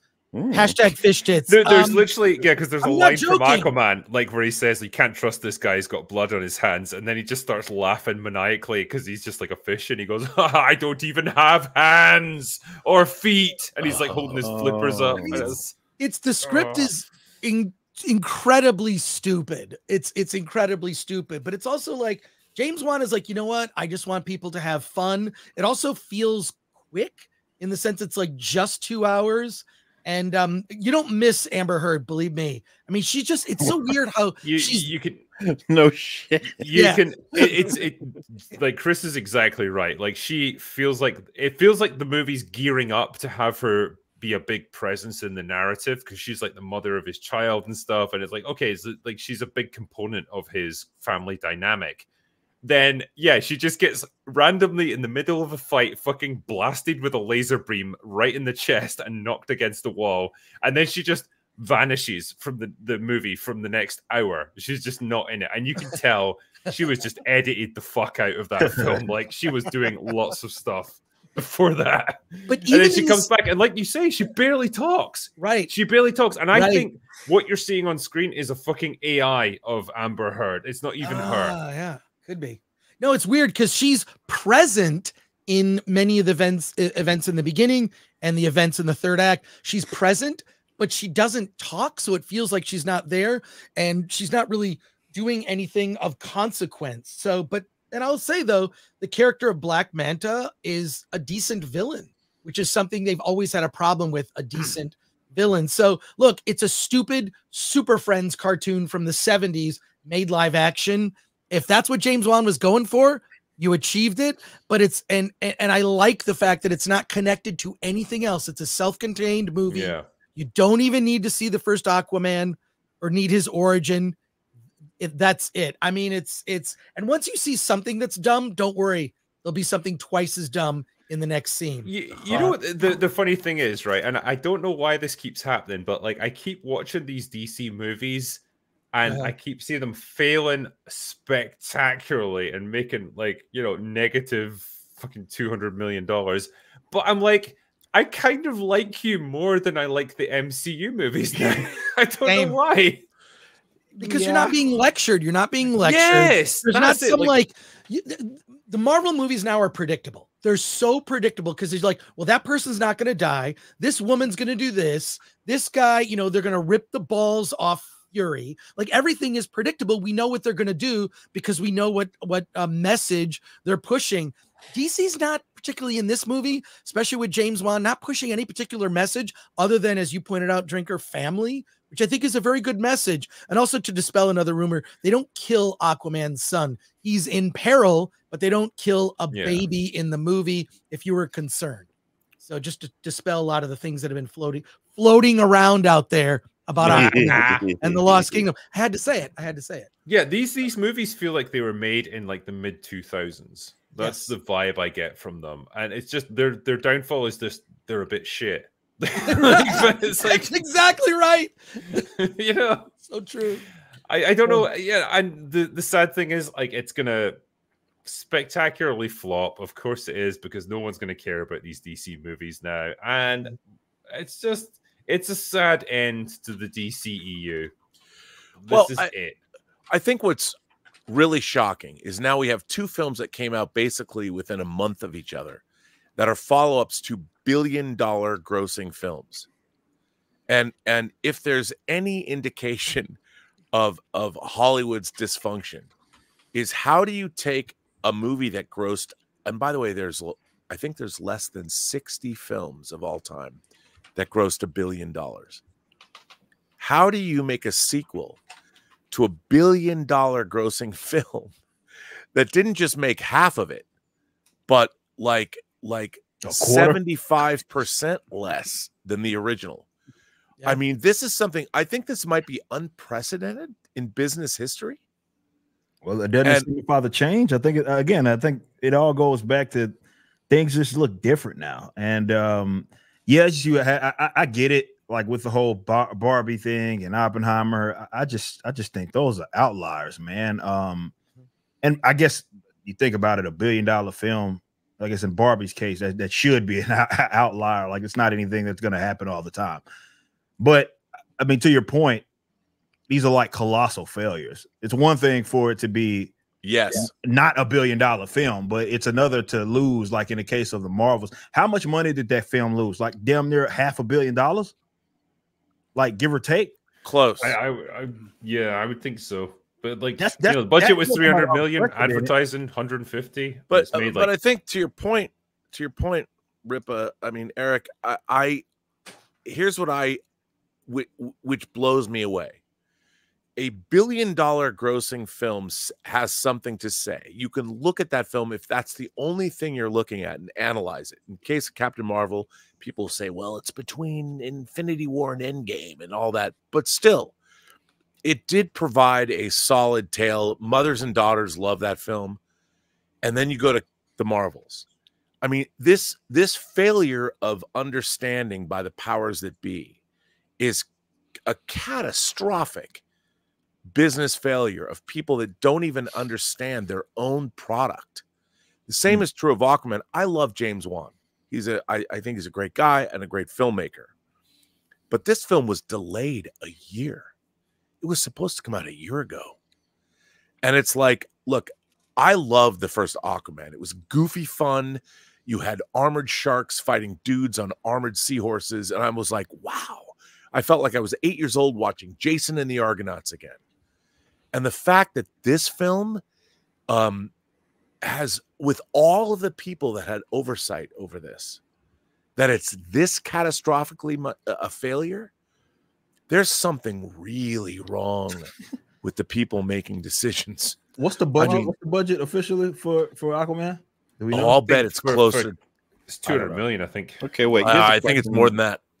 Drinker, do you think if this had come out in place of Aquaman 1, that it would have made like significantly less money than Aquaman 1? No. I think I think it would have been close. Because one of the things that I think has really happened, and it's the result of continual dog crap that Hollywood has been spewing out, is that they've lost the benefit of the doubt. Back in the day, if something was coming out that it was in the MCU, I was going to watch it, and before even reviews. And just think about that. That was me making a gamble, knowing nothing about the film, that I was like, I'm watching, I'm there, no question, right? Now, it's the exact opposite. Anything coming out from Disney or anything, my first default is I am not even going to glance at it until I hear good stuff from it, if it's worth my money. And just think about that massive shift in mentality, because I think that's representative of a lot of moviegoers. Oh, they lost the normies, right? That was their, yeah. They had already kicked out, I mean, the diehards, but yeah, they lost the normies. Once they lost the normies, that told them, I mean, the writing was on the wall. There was nothing that they could really do. Like, you can't just crap out a successful film, which is really what they were on the streak where that's what they could do. Even if it didn't make $1 billion, it was going to make some money. And again, they're not just losing money. Like, this is, again, the amount of money that they're spending versus the return that they're not getting. Like, that stuff hurts, man. Like, again, to lose like almost talking $400-500 million, like that's just a straight up L. Like, you there's no recouping that. Like, for the most part, that's rough, man. And we're seeing movie after movie after movie do it. And in the case of Disney, they do it back to back to back. Boy, they better thank. I guess they can thank themselves, but if they didn't have those damn parks, man. Yeah, to expand on your question more, like, I think if this movie had come out in 2019, like a year after the first Aquaman, this would have done $1 billion as well. I'm sure. Not to be disagreeable or anything. The reason I bring it up is because I thought the first Aquaman was fucking dreadful. So that the idea, it was. Like somehow, like when you've got that momentum somehow behind the character, like, clearly there was hunger for more Aquaman movies, and if they had released this then to capitalize on that momentum, I think it would have done $1 billion. It wouldn't have deserved it, but it would have done it. Okay, here's the other question then: what if Aquaman 1 had come out in place of this? Would that have suffered greatly, do you think? I think so, because they've lost the benefit of the doubt. Back in the day, they could put out dog crap superhero movies, but because it was like kind of in between some really great ones, they would do what, like, Iron Man 3 is trash, all right? But it's kind of when there was a lot of momentum, and I can't even remember how well it did. I think it was doing better than the current stuff. That was $1 billion movie. That's a controversial take. Well, I just want to say, Rob, you were showing off your Jason Momoa 1/6 scale action figure. I've got my custom. I've got my Amber Heard mug. So there you go, right there. An Amber Heard mug. That's clearly Doctor Who's unit, right? Yeah, there you go. Now, look, here's the thing. I'm going to be a staunch Aquaman defender, because to me, again, it was a throwback to a time when I couldn't believe what I was watching. The overt explosion of fantasy elements. There was nothing set in the real world. I loved it as a fan of Harryhausen's stop motion fantasy growing up. And it really made me think of Jason and the Argonauts and the stop motion battle with the skeletons. Of course, no one knows what I'm talking about now, but I do. And I remember the fight against Talos. That was you know. I mean, and clearly James Wan was channeling that idea. And that battle at the end of that movie, I sat in an IMAX theater before it came out watching this going, I can't believe this movie got made. And I thoroughly enjoyed it. Now, does it fit with our age? Probably not. but for me, Chris was talking about a Super Friends cartoon from the 70s, which, by the way, were an hour long. I felt that Iron Man 1 was a stop motion Ray Harryhausen epic from the late 50s, early 60s. And that's why I liked it. Yeah, Rob, you're going to find, if you can tap into the child in you that used to watch those early cartoon shows when there was very little superhero entertainment. Now, just like there's so much, we're all over it. I also put in the private chat, I don't know if you want to, Chris D'Elia did this comedy bit that's kind of blown up about Marvel movies that I showed on my show. I don't know if you guys have seen it. Maybe something to look at later, Drinker. To show. Are you sure you put it in the private chat? No, not the private chat. Sorry, I put it in the Twitter thread. The Twitter thread. But it's just that, like, I think that Chris D'Elia, whatever you think of him as a comedian, I know he was canceled for whatever. But like, you know, the normies, as you pointed out, Eric, they're onto it. They're like, we're done. I don't want to be burdened with, you know, having to have seen so many things to understand what's happening in the Marvels. So Aquaman and the Lost Kingdom being, you know, just not connected to anything that you really, it's not even connected to Justice League or anything. And there are no other heroes that are referenced or even discussed in the film, like no Superman, no like Batman, or like what's happening in Gotham City, nothing. It's all contained in the world of Aquaman, which I think was a smart choice, but too little too late. I mean, this movie's going to bomb worse than the Marvels, especially if you look at like the theaters, they're empty. They're all empty. No one's going to see this. And it is a shame in some ways, because I know I would rather watch this movie like 5 times over than watch the Marvels again, like once. Same. There were parts I had a good time, you know, with those big underwater mech things they had and some of the creature designs. And but it is just this, for me now, the superhero genre is at that point where it's reverted back to where it was 20 years ago, where the people who are into comic books, who are into these like superheroes, and they're fans of particular guys, they're still going to watch these movies. But like the normies have moved away now. They're bored of it, and they've moved on to other things. See, and I don't know. I think they've even pushed away hardcore fans that, you know, like there's so many people that were diehard Star Wars fans that are not even going to touch the Star Wars stuff coming out now because of the insult and just desecration that they did to these properties. And so I think it's even worse. I think it's worse than what it was back then. Well, I do think that we're one great film away from the revitalization of a franchise. You know, one great movie can. Well, I mean, that's what I'd ask. Look at House of the Dragon. Look at House of the Dragon. That kind of revitalized. Well, I think when it comes to movies, that's a limited franchise though, because you had Game of Thrones and you got House of the Dragon. It's like literally 2 things. That's all you got. But like with say Marvel, for example, if they, like, I don't know, say Deadpool 3 was fucking incredible, and like we just all had a great time with that. Is the MCU now going to come back to its former glory? I mean, no, but also look at the examples of Guardians 3. Many people described that as great. I didn't think so, but at the same time, I didn't think so either. Many people felt like, oh, that's another fantastic one. Didn't make a dent in superheroes like as a whole, crashing and burning.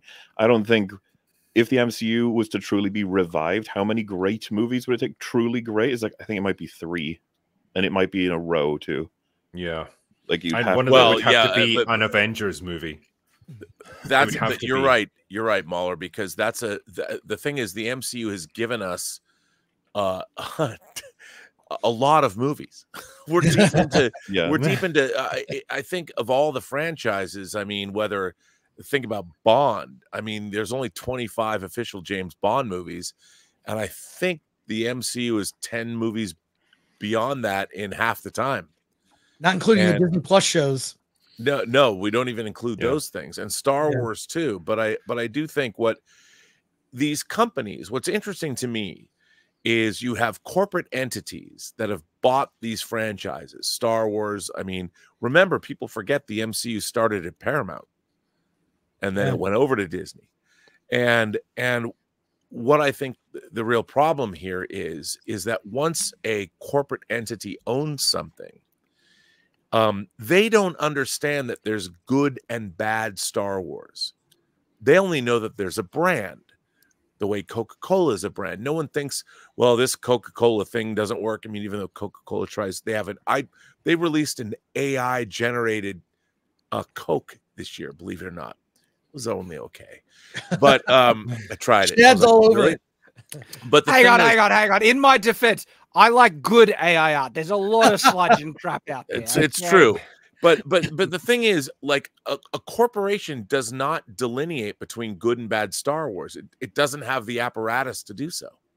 They just think Star Wars. We bought Star Wars. It's a brand, and if it sells or not, they don't know why. Which is part of the problem of the upper echelons of Wall Street doing business in something that's essentially the arts. Because there's nothing on spreadsheets that accounts for good and bad storytelling or art. And that's where we're at. That's the problem that you can't throw money at a bad problem where writing or the people writing it is bad. They look at a spreadsheet of people and how much they made in their previous projects. And it's, oh, well, let's hire one of them and they'll make our product better based on their projects. It doesn't work like that, but corporations don't know it. And that's the problem we're at now. Hollywood is no longer art and commerce. It's just commerce, and they don't understand the art part of it because it doesn't, you can't spreadsheet great storytelling as much as people want to. I mean, Hollywood seems to think like a success is not a good film. A success is a film that makes money. And so they thought, like, honestly, I think a lot of them thought, you know, if we push this more progressive woke messaging in film, that'll increase the accessibility of our product and make more people like it and be more profitable. But they're not learning from it now. Now that doesn't seem like they care about profits, and because they're being infested by ideologues who want to push the message, which has never been a part of storytelling anyway. So it's funny that that's something that people want to focus on. It's when the money, like when you've got so much money involved, I suppose that is what they focus on now. It's weird. Well, I think they almost felt like they couldn't fail, you know? They probably think a lot of the Marvel stuff that they made, I get the feeling their higher ups, the executives, don't like any of it, even the great stuff. They probably think, you know, Infinity War is just superhero crap that nerds like, right? And so I don't think they understand what actually made a good Marvel film, a good Star Wars film and stuff. It's just all crap to them. And they felt like, well, the normies, the nerds, they're just eating up this dog crap anyway, so we can just feed them dog crap with our message involved and they'll keep consuming it. And they realize it doesn't work. Well, I think in the case of Marvel, a lot of people point to Ike Perlmutter being forced out as the point where the MCU started to decline, because that's when Kevin Feige had free reign to control everything. And it started to come out that, I guess, Kevin Feige is not the creative genius that he was built up as. And when you don't have someone like Perlmutter there to hold him in check and keep some of the message out of things, this is what you end up with, and it's not great. And yeah, that's I guess part of the problem that they had. I mean, and it seems like, I'm not sure how much of a revolutionary he was. He just seemed like he had understood some real basic common sense things, like girls don't buy action figures. It shouldn't take a genius to kind of understand that there's a vein of truth in that being said. But oh, that's misogynistic. We got to get rid of him to realize, oh, what, there's a consuming difference between men and women, and men consume more often predominantly one type of thing and women. But no, that's problematic. It's got to get out. And I just find it interesting how simple you actually need things to be to get it to be successful, like traditional classic heroism. Yu Yu Hakusho has a really simple line in it that really elevates the show for me. I think it's in episode 3, where the character is trying to learn a new technique and is not giving up.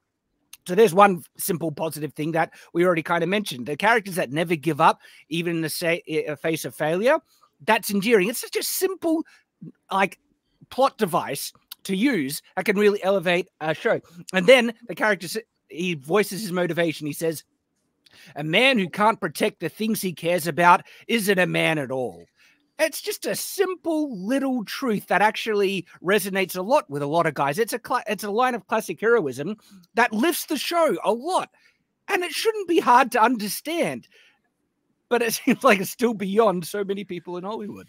Well, it's almost like, because we've had so little of this for so long now, like the classic storytelling, the simple hero's journey, it's almost like everyone is now primed and ready for it to come back. And when people start doing it again, it's like, well, okay, you've got a whole new audience that might have been a little bit bored of it 10 years ago, 15 years ago. Now, because they don't get it anymore, it's like, yeah, we're ready for it now. I don't know. That's me playing like 4D chess with Hollywood, which clearly they're not doing. But yeah, I think once you've seen that they doubled down as many times as they have, I think that's enough for. I think people got to be realists about it and just understand that they are committed to their retardation. That's just the bottom line.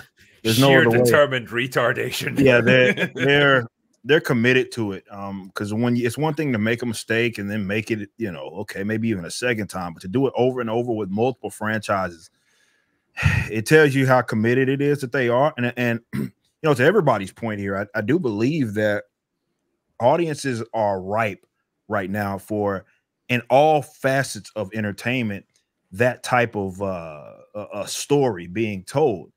I just don't think that it's going to largely be, let's say this, if there is to be a creative renaissance, which I do believe can happen, it's just not going to come from the mainstream. I just don't think they have the capabilities of doing it. I think everything that we see will be in isolation, but they just don't, you bring up great points that the fact that, they are tied to these mega corporations, and the people that are in charge don't really even like this shit. Like the guy that, like Taika Waititi, I mean, he is such a interesting character in that he can flat out say he's not into this shit and be a director of a franchise. That's remarkable to me. Like that, but it's that's par for the course in the same respects. I think that's what the industry is. It's a bunch of people that don't actually like this stuff, and in fact, they're very, very spiteful. I think that we spoke about it a little bit earlier. When you talk about the bastardization of these legendary characters that are really a part of like American culture at this point, like Batman and all these characters transcend comics. And when you watch a film or read a comic book and you see that they're not themselves, I think the creatives, using that term very loosely, are just so spiteful that they're going out of their way to do that type of thing. There's something wrong with what exists. Like the heifer that said the Snow White chick, right? I know she's kind of changed her tune as of late, but when she comes out, it's like, hey, that the old film was weird, and that like that. The prince is a stalker who saved the princess's life, but now is reduced to being a stalker. But no, get what it is that this is your star like actress essentially saying she's not into this shit. Like it's not like that's remarkable to me. But I think that's really the theme here with Hollywood. It's a bunch of people that don't actually like it. They want it to represent what it is that they view, but they're not really into the properties it is that they now have control of. And that's why I think that if there is to be a creative renaissance, it's going to come from independence, man. Yeah, they want to capitalize on the name recognition. That's all it is. And it was the same with Rings of Power. They clearly despised J.R.R. Tolkien. They despised everything he represented and everything he believed in. And what they wanted was the IP. They wanted the Lord of the Rings name. So that's because that's the only way that people will listen to their story. Exactly, yeah, because they don't have stories that anyone is interested in hearing, but if they can just bastardize someone else's work and hijack it and use it as a platform for their message, great, they're happy to do it. But they still hate the fact that that's what they have to resort to. And there's active maliciousness and also glee in what they're doing. They are purposefully malicious in destroying some of these old... Ain't that what Taika said? What did he say? Your lore. Yeah, exactly. Like they come in there. I'll ruin your mythos in a minute. Mythos. That's what he said. Yeah. They come into these properties wanting to tear down the problematic elements, and literally, like Rings of Power, Wheel of Time TV adaptation was so clear. That's what they did. I think even the showrunner said, "I'm absolutely going to be injecting my feminist narrative into the show, right?" Because there are elements of the classic Wheel of Time book series that modern day would consider really problematic. Like the magic has a gendered nature, where there is a different magic for women and a different magic for men, which imposes a gender binary in the very lore of the series. So, of course, that's too problematic. And so they came in and they basically never even acknowledged that was the case, to the point where now it's retconned. That doesn't exist in the TV show adaptation. And then they come in with maliciousness to crap on the fans. Velma is a perfect example where they don't like the fans, they don't like the properties, so they come in with active maliciousness to destroy because it's problematic. Remember, they have a narrative that they want to push forward, and so therefore, classic masculinity, the heroes, they need to be torn down. Luke Skywalker, Indiana Jones, right? Those are toxic men. Tear them down, and then they have glee in what they're doing because they are now pushing that what they want to put on the pedestal, their new heroes, the new Rey, the new Phoebe Waller-Bridge character in Indiana Jones.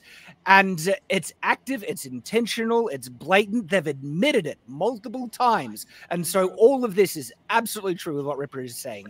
They hate the fans, they hate the properties, and they're doing it for an agenda. and they're blatant about it, and so therefore let it all burn. They don't deserve it. Well, and, I think the really distressing thing that you're talking about is to burn something down is easy. To quote Star Trek 2, you know, it's always been easier to destroy than to create. Now, here's my problem with our entire modern age. There's a lot of people that want to make change, but they're not offering something new to replace what has existed. Well, they're not offering something new, but it's crap. It's them. It's their, you know, progressive kind of thing. But it really isn't new. They're offering a new ideology, but they're not offering to build systems that are going to benefit everybody. Like, ideology isn't going to pay for my health care. You know, and if you're and not only that, it's subverting my health care because you're trying to make medical technology no longer based on science and biology, but based on ideology. I mean, my mother had 2 radical mastectomies over the course of 3 years. She had breast cancer, and breast cancer only really, I mean, yes, men can get breast cancer, but the majority of people that get breast cancer are women. It is a biological condition that women suffer from. It killed my grandmother. It almost killed my mother. When you start talking about like making it like, well, you know, not look, our money needs to be spent understanding why breast cancer exists. And when we live in a world where people are trying to change definitions of things, so that's great. No one's trying to change definitions of any biology other than human beings. The rest of the natural world, you know, is not really subject to changing ideology. It's only human beings are. And I'm a believer that there's a lot of marginalized people that don't have a voice. I'm all for it. As a matter of fact, tell me your story. I want to hear it. Make it good, but tell me your story. But when we start talking about your truth and my truth, I'm like, what is the truth? And the real thing is that ideology, I mean, storytelling is, if you look at it, and it goes back thousands of years. We're dealing with stories, not just the Greek gods. We're dealing with Gilgamesh. We're dealing with the Norse gods. We're dealing with all kinds of different storytelling that has been evolved over thousands of years. And all of a sudden, people want to walk in the last 20 or 30 and decide, well, these stories didn't work. Really? They didn't work. It's been thousands of years. And I was going to bring it back to Tolkien. Professor Tolkien was telling a story, a specific story about what he perceived happening to England as a result of what he experienced during World War I, the idea of mechanization destroying the agrarian or the British countryside. If you try and make a show where you are not considering what Professor Tolkien himself was putting into his work, which is how he perceived the world he lived in, you are betraying the story he's telling. And I think what I can't stand is all the people that are taking over these, whether it's Roddenberry's Star Trek, which has been completely bastardized since 2017. Actually, I'd say since 2009, but I'm going to say since 2017, when the message has been, I mean, you have a future where human beings are marrying and procreating with aliens in the 23rd century. But in modern Star Trek, in the 31st century, you have a non-binary person lecturing a gay man about pronouns. This is problematic. This is a future that lacks imagination and a future that has a lack of understanding when human beings are making love and having children with aliens. I don't think gender binaries or whatever on this planet really matters very much, but they make it a point to deal with it in modern Star Trek in a ham-fisted, terrible way that undermines all of the storytelling. And it goes back to what that comic book writer was, or sorry, that comic book store guy was saying. Like, these writers, they can only project themselves and their own ideas or their own values into stories. They can't project anything else. They haven't seen the stories that have already done that better than they're doing. They think they're brave. They think they're brave and bold with everything they could create. And it's like, it's already been told. We've already told this story. in beautiful ways. I mean, my God, Enterprise, which is not considered to be one of the great Star Trek stories of all time or Star Trek shows of all time. There's 3 episodes, but the last 2 episodes, Terra Prime and Demons, deal with a hybrid child, a human Vulcan hybrid kid, and xenophobia and racism in a beautiful way. It was already done. And here's the kicker. The people that are making modern Star Trek haven't watched Star Trek. They're not encyclopedic in terms of their knowledge of what the very franchise they're working in has already done, and done way better than they have. And it drives me insane. They need like a Pablo Hidalgo for Star Trek. That was partially a joke. They need him to buy the franchise and just fucking fire everyone, and then say, "Yeah, we're resetting. We're going to start again," because that's the only way you're going to fix a franchise like that. This super chat that I saw actually kind of fits neatly into what I was going to talk about next.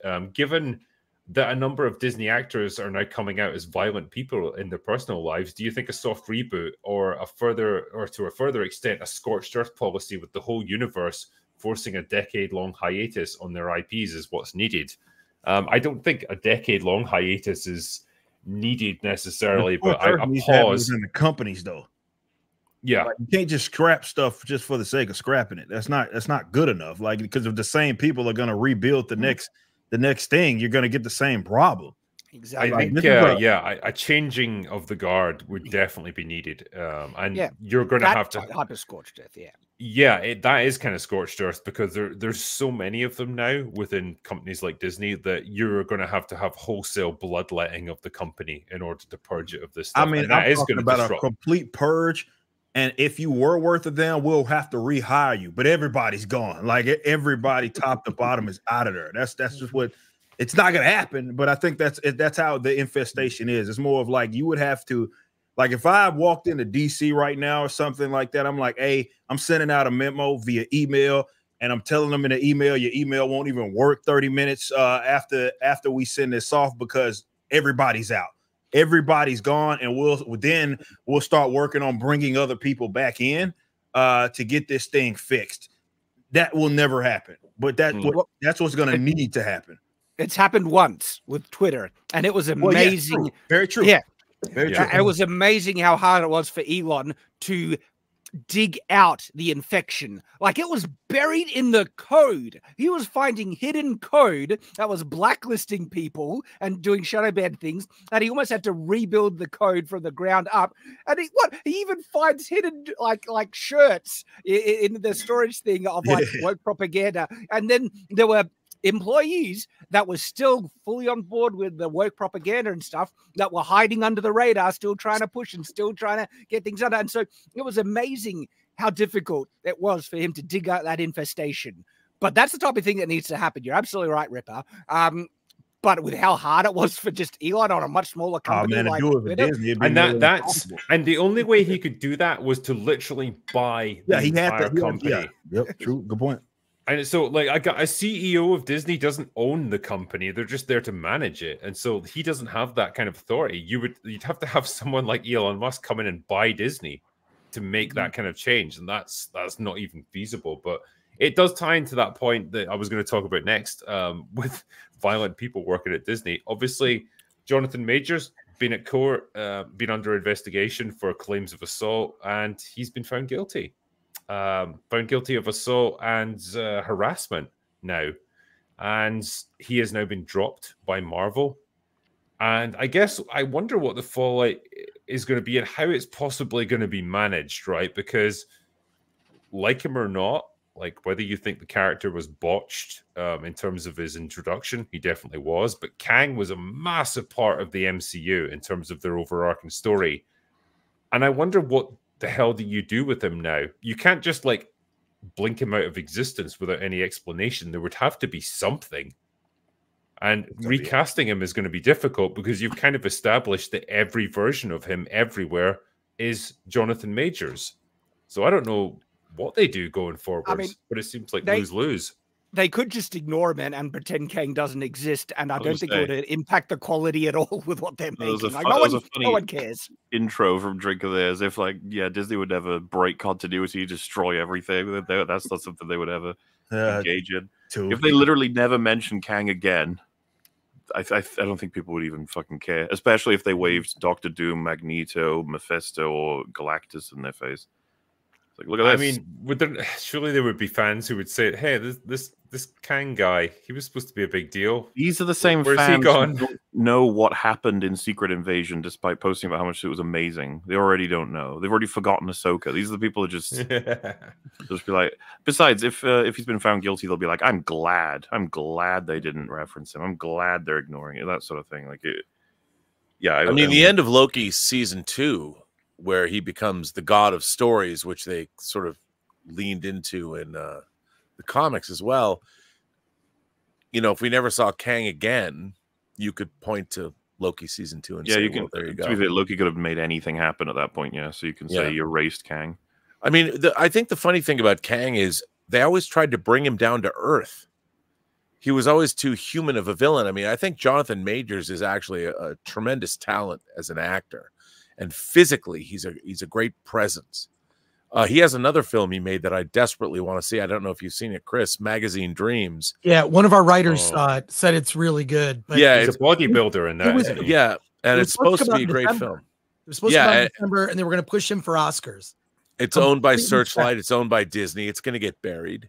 Yep. And I think that, look, Jonathan Majors doesn't have the greatest reputation in the industry.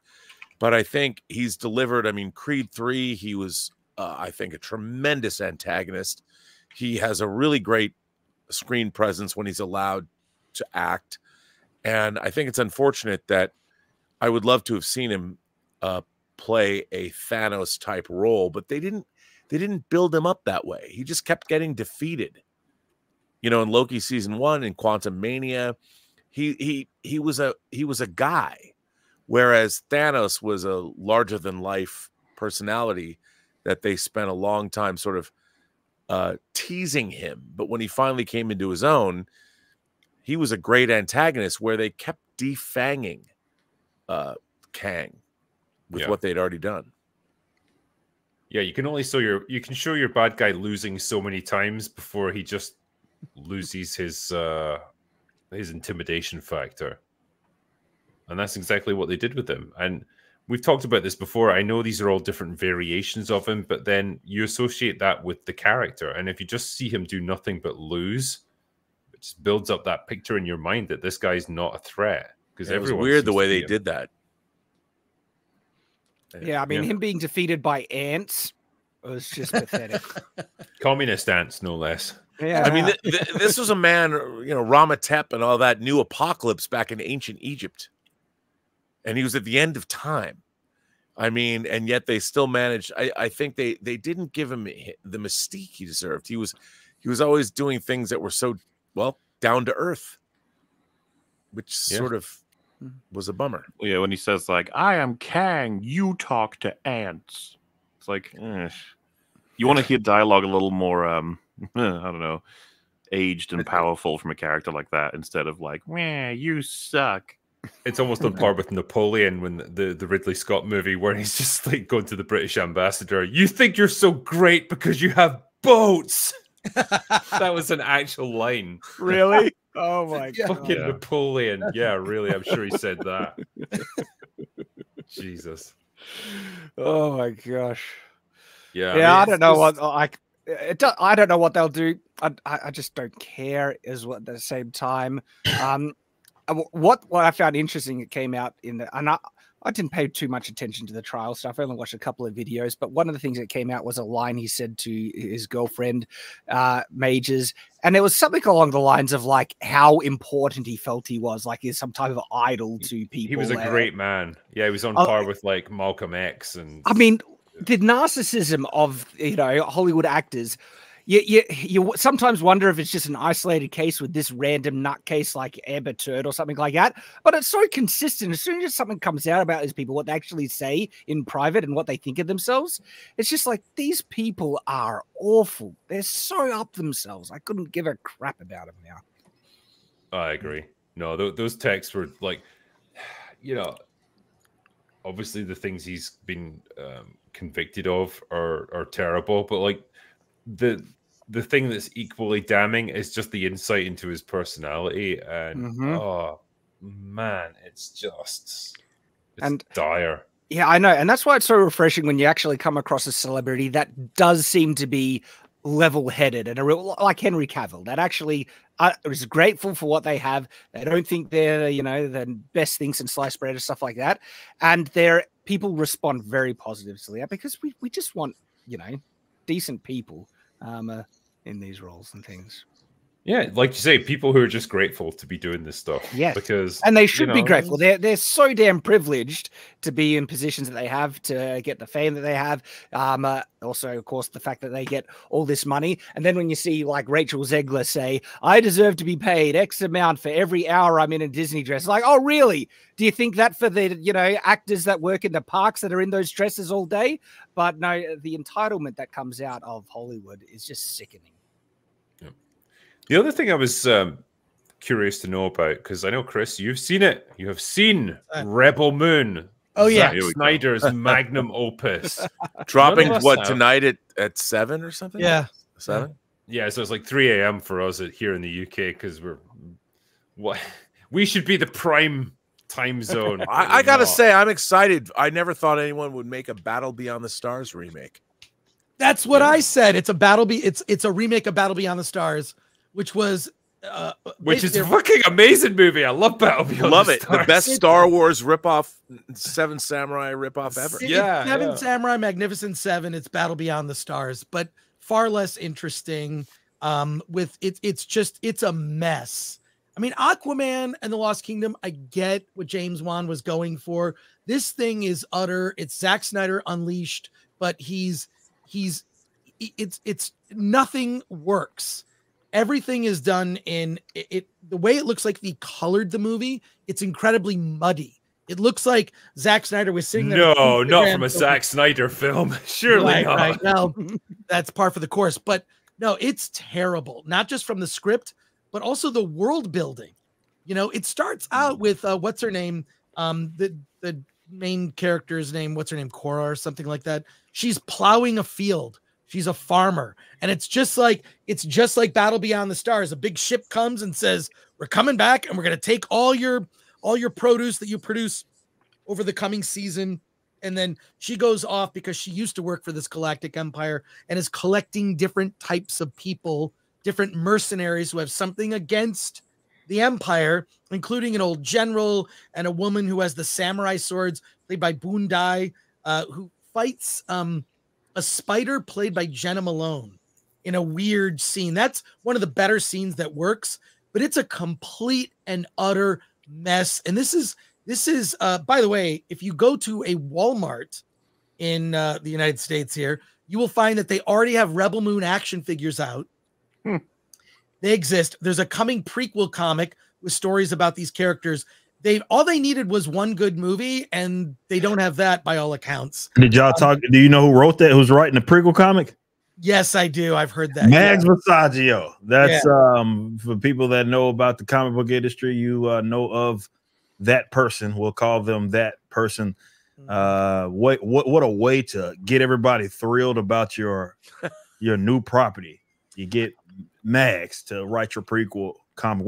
And Mags says that they were hand selected by Zack Snyder, which can you get canceled for hand selecting now? Generally speaking, but I guess not in this case. So if that is true, if that is to be the case, what a move. Let's just say that. I don't understand it, but I'm not going to try to pretend like I understand everything that's going on with Hollywood. Just when I heard that, I mean, I'm not going to pretend like I was just stoked for freaking Rebel Moon. I wasn't, but I just can't imagine what that like from all the writers. Like it's a prequel comic, it's a brand new property, and you have all these writers, legends all around, and you say, you know what? I think Max, that's who we're going with to pop this bad boy off. I don't get it. Chris, I I was just going to. Oh, sure. Sorry, I was just going to say to Robert's point, I think Hollywood not only does a lot of hand selecting these days, but with Ezra Miller, I believe it was a mouth selection. But anyway. Chris, I would ask you, it's come out, Zack Snyder has talked about the fact that he's made 2 different versions of this movie. And the version we haven't seen is this R-rated, much different interpretation of the film that he says, is I don't know if it's his preferred version, the way Peter Jackson would say that the extended versions of Lord of the Rings are. But I find it interesting. They're trying to appeal to the Snyder Cut fans. Like, it's streaming. It's not theatrical. Why wouldn't Zack Snyder make his definitive version of the film? And he's made multiple versions of his past films. Watchmen has 3 different versions, for instance. Dawn of the Dead has 2 different versions. Why do you think he just didn't deliver his definitive version of the film in the first place? Because a vision of Army of the Dead that's in focus. Right. I just think that he's incredibly indecisive as a creator. J.J. Abrams has the same problem, but J.J. Abrams is ballless, and just when you look at the Star Wars sequels, it's like they didn't have the guts to actually execute on some of the better ideas. Not to say that there were better ideas floating around. That latest interview with Adam Driver, where he kind of reveals basically they didn't know what the F they were doing. It's like, yeah, we knew that, but Rebel Moon is like, I'll just say this, because you're all going to be able to see it in a few hours, actually. There's not a single... Can't wait. I'm so excited. There's not a single idea or moment in the film that is original. It owes most of, you mentioned Battle Beyond the Stars, which I have a fondness for that movie. Love it. Because I saw it when I was a kid. Sybil Danning. Yeah, Sybil Danning. I have a Sybil Danning Battle Beyond the Stars action figure right over here. Oh my Nice. God, the globulous breasts. Anyways, like big globes. So, and the score for Battle Beyond the Stars, which is basically James Horner ripped himself off for Star Trek II: The Wrath of Khan. Another conversation. Yeah. And he also ripped Goldsmith off from his Star Trek the Motion Picture score. Right, exactly. There's but I love it. Yeah. But there's not a moment in it that you haven't seen in another movie. It's literally it's sort of taking a little bit of Battle Beyond the Stars and then Ice Pirates. I'm not even joking on Ice Pirates. Come on, not dude. joking on Ice Pirates.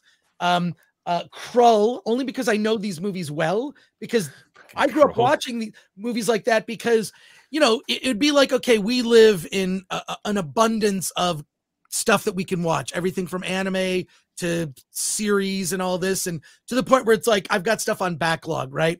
But when Rob and I, not to go like, I used to walk 10 miles to school. Ancient. Yeah. It would be like a year, and it'd be like, hey, there are 4 science fiction movies that are going to come out this year, and that's it, or maybe 2. And then a year like 1982 comes along, and that kind of blows things up. Another story, but it's all this old 80s sci-fi that influenced it, and the concept of, hey, I want to do like an R-rated Star Wars, that would have been cool, or Star Wars for adults. Would like to have seen that. What I saw, which you actually can go see it in a theater, Rob, in 70 millimeter at the Egyptian. It's playing at a couple. If you look it up, it is playing in theaters, in a sparse way. But what they ended up with was just this compromised, generic science fiction movie that feels like it was cobbled together from AI. There's even a couple shots in it that are very anime inspired that kind of feel like Akira, and it's like, oh, that's a cool shot from Akira. I'm just going to use that, and I'm going to use this, and I'm going to use this, literally like the claw into some 80s sci-fi toy machine, grabbing moments and lines and whatever, to the point where it feels like it was written by AI. So it's god awful. I think it's a huge mess. I don't care what happens in part 2. There is, at the end, in the 3rd act, there are a few moments where like, oh, okay, I kind of see where this is going. I don't care. And there's even another scene that's a complete ripoff of the cantina scene from the original Star Wars, but done lesser. So everything that he does that he rips off is just a worse version of the source material. It's for me, it's a complete fail. You might find some things to like about it, but I really didn't like it, down to the score, down to the like, okay, I get it. You're going to do fast and then you're going to go slow motion so you can extend these shots. You know, that's like a Snyder trope where he's constantly the like, and it's slow motion. And no, it just doesn't, like, dude, it definitely lacks, there's a vision, it just doesn't work, and it lacks cohesion. So I mean, given that Zack Snyder hasn't made a good movie in 14 years now, how does he keep still getting gigs? Like, why do people hire him? I was going to ask actually, get Zach. For Chris and Robert, what did you think of Army of the Dead? Assuming you guys saw it, it was my first movie back from the pandemic, and I have to say that Dawn of the Dead, Romero's Dawn of the Dead, is one of my favorite films of all time. And I didn't know who Zack Snyder was, but the fact that he remade Dawn of the Dead. No. Army of the Dead. No, wait. I'm just giving you a preamble. Okay. I'm giving you a preamble. Okay. So I was primed to hate Zack Snyder's Dawn of the Dead. I watched it. I liked it. I was surprised. So Army of the Dead was my first movie back. I went to the Chinese theater after the pandemic. I'm like, my God. And it was my birthday movie. Elizabeth and I drove into Hollywood to see Army of the Dead. I was all primed. I'm like, you can't F this up, right? Well, I know where this is going then. I hated Army of the Dead. And dude, I even have Hot Toys figures from Sucker Punch, and I don't even like that movie. But I was so, this was my pandemic return to a movie theater, and I was so disappointed. So disappointed. He was the filmmaker I most wanted to despise back when he made the remake of Dawn of the Dead, and I liked it. Love the opening credit sequence. Sarah Polley's in that. The opening sequence like that movie. I thought Army of the Dead was just a gigantic tapestry of incompetence. And I when it was over, I probably was weeping for cinema. All cinema everywhere. It's funny you say that. That one, along with a couple of others, I consider anti-films. They're like in a trophy case of just they shouldn't exist. The antithetical. They're the like, especially Army of the Dead is the epitome of having an open goal and still missing. Like, you've got like a bank heist movie with a ticking clock. Fight your way through an army of zombies in Vegas to get to a vault, crack it open, get the money, get out. Like, it's a fun little setup. I think you could have a lot of fun with that. Basic character writing in history to get a film to pass on that one. Like, literally as simple as cowardly guy who always complains, big buff guy who maybe, just stuff like that. Suave, sophisticated guy. Yeah, like there were so many things in that film that were that made no sense at all.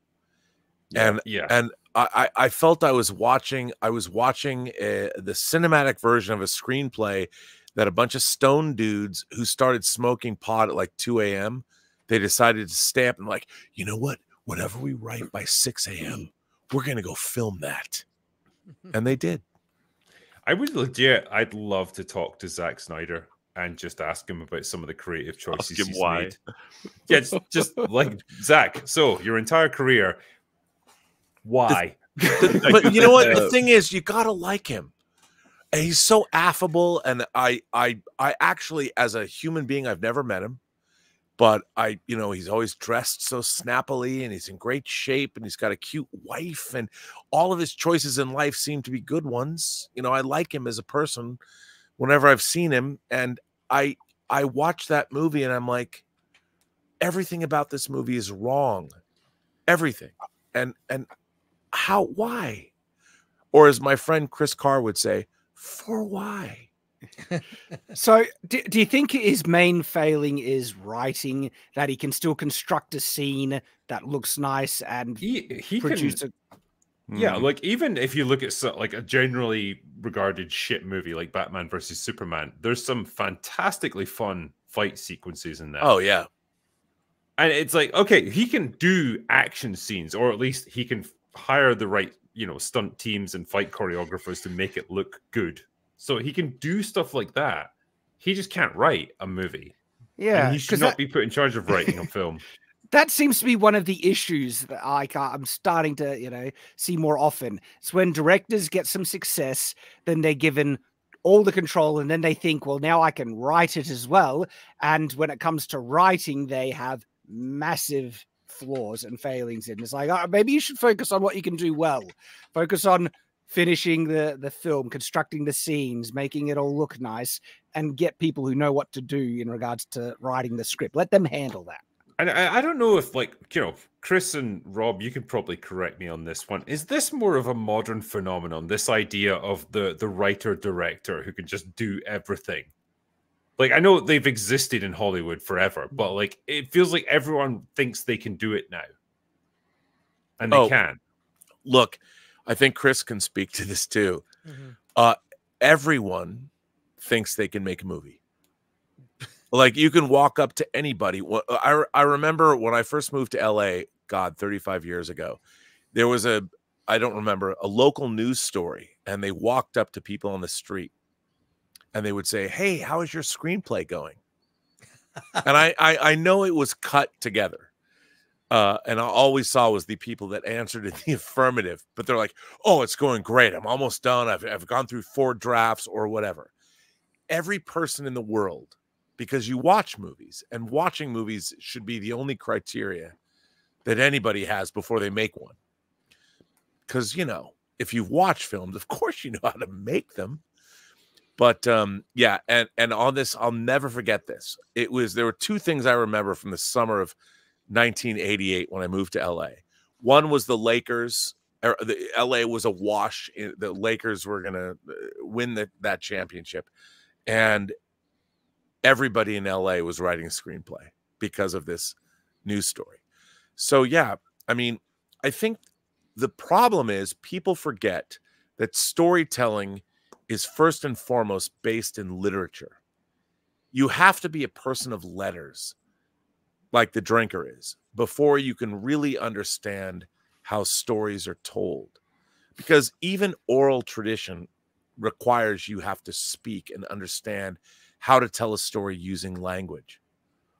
And I think one of the things that's happened, they used to say that, MTV filmmaking. We had MTV filmmaking 40 years ago when Tony Scott made The Hunger. And when The Hunger first came out, people were like, what is this movie? It's incomprehensible. Now you watch The Hunger and everybody gets, we're in ancient Egypt now, and we're jumping back and forth in time. Flashdance was a movie, an MTV film. But people still, Adrian Lyne read books. Nowadays, we have creators wanting to make films that don't have any understanding of literature. They haven't read the classics. And when I say the classics, I mean, I'm not even religious, but if you read the Old and New Testament, or even the Quran, or whatever, the Bhagavad Gita that Oppenheimer's quoted as saying, there's great storytelling to be found there. And that's where all of our cinematic legacy comes from. Words, literature. And nobody reads anymore. And we see it on our screens. It's amazing. We are seeing on our movie screens the lack of letters in people's backgrounds. And it's not just reading, it's also actually studying the craft of writing. There are technical, objective standards when it comes to writing to understand character, plot progression, pacing. And if you actually want to get into the literature side of things, then it's sentence construction, when to use setisms versus beats, and so much technicality goes into writing something well that it seems like a lot of these director writers, they just think, well, I've made a film, I've seen story, I can do it. And it feels like Zack Snyder is kind of falling into that trap a bit, where he's trying to write too much instead of, focusing on his strengths. Well, I think all of our great filmmakers, I mean, the auteurs, for instance, I mean, you look at Tarantino, he loves words. He loves words, and great dialogue is written by people that love the sound of what people say. You know, one of my favorite movies of all time is All About Eve, Best Picture, 1950, Joseph Mankiewicz. It's the movie where Betty Davis says, "Fasten your seatbelts. It's going to be a bumpy night." I mean, the words is how we communicate with each other. I mean, when you see the theatrical tradition translated to cinema, when we can hear, we love our favorite characters. It's all about what they say, you know, and that's all literature. And that's what makes movies great. Sorry. No. Yeah, it's such a pity that we see such a lack of good, complex writing these days. That when I go back and watch something that has really good writing, especially dialogue, like it just hits. So I'm just started rewatching Community again. Some of the dialogue written in that show is just absolutely phenomenal, especially because one of the main characters, right, is supposed to be really manipulative with his words. And so to be able to write that character, you need to be smart enough to be able to be manipulative with your words to come across. And there's just like this one line just in the episode I watched the other day where they're trying to get this character to convince Chang, is the teacher of the thing, to you know, give him some slack, and is like, how could I convince him to do that if I can't even convince you to not make me do it, or something like that. And it was just such a really subtle manipulative line that first they buy into, then they realize what he was doing. They're like, you are convincing. It's just like clever stuff like that is filled like all throughout that show. Just when you come across really good writing, it's satisfying. And it's lacking so much in the modern. I want to pose a question to our host. The drinker is a man that fills a blank page with words, and not necessarily good words. No, but I say this in all respect. I mean, one of my dreams in life is to be able to write a book. I don't know if I have the wherewithal to do so, but when you, sir, sit down, I mean, you're a published author. What's it like when you are facing a blank page? How do you begin? What do you do? How do you tell your stories? Ooh. I mean, usually for me, it's been cooking away in my head for days or weeks already. So I know at least where I want to go with it. And so getting started is relatively easy. The hard part is the middle part. Like when you're just starting a story, it's this great adventure. Like it could be the greatest book ever written for all you know, because nothing's been put down on the page yet. It's all up to you to make it work. And when you're getting close to the end, again, it's hugely exciting because the end is in sight. You're on the home stretch. You're almost there. The hard part is those 4 or 5 months that are in the middle where you're just grinding away, getting it done. And that's the difficult part. And I think that's where so many writers just stop, because it's day after day writing and making the time for it, and not necessarily doing some big spectacular scene that's going to change the whole course of the book. It's just the building blocks of getting things moving forward in the story. And that can kill people as writers. That can just like stop their momentum dead because it just becomes too hard after a while. So how do you write the voice of a character? Do you actually perform a character out loud? I mean, how do you do it? It does help. It does help to say it out loud, because one, it helps you understand, like, is this something a human being would actually say it, or does it sound really weird and it sounds like a robot saying it? And two, yeah, you get a sense of how the character would say things. You get to know their personality. And I've said this before, like with a good, well-written character, I can picture what they would do in almost any situation, like way outside the bounds of the story. Just like, if I plonk them into this situation with these people, how would they react to it? And if I know their personality, I know they're a well-written character, and I've got a good sense of who they are. Yeah, so, and to develop that, I feel you need to understand human nature a bit, character, people, like because you get to a point where you get familiar with someone's personality, to such a point that you can kind of preempt what they might say given certain things. And that's kind of like the way I develop my own characters in my writing as well, is that you get so familiar with the character to the point where you can preempt how they would behave, how they would act in a given scene, in a given to a response to a character, to dialogue and stuff. And then when you get to that point, the story almost starts to write themselves, because you just put these characters that you're so familiar with within the scene and let them react the way that they naturally would. This is where you run into problems, because like 9 times out of 10, if I get writer's block, or at least I struggle to know how to end a scene, it's because I'm trying to make the characters do things that are out of character for them. Well, now I have to service the plot. I have to ask Eric, because Eric is somebody who's combining writing with visuals.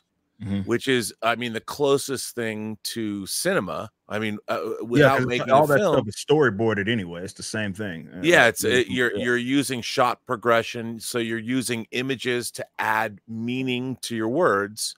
How do you, sir, begin a story? Like how is it when you conceive of a character and you want to tell your story? How does it begin for you?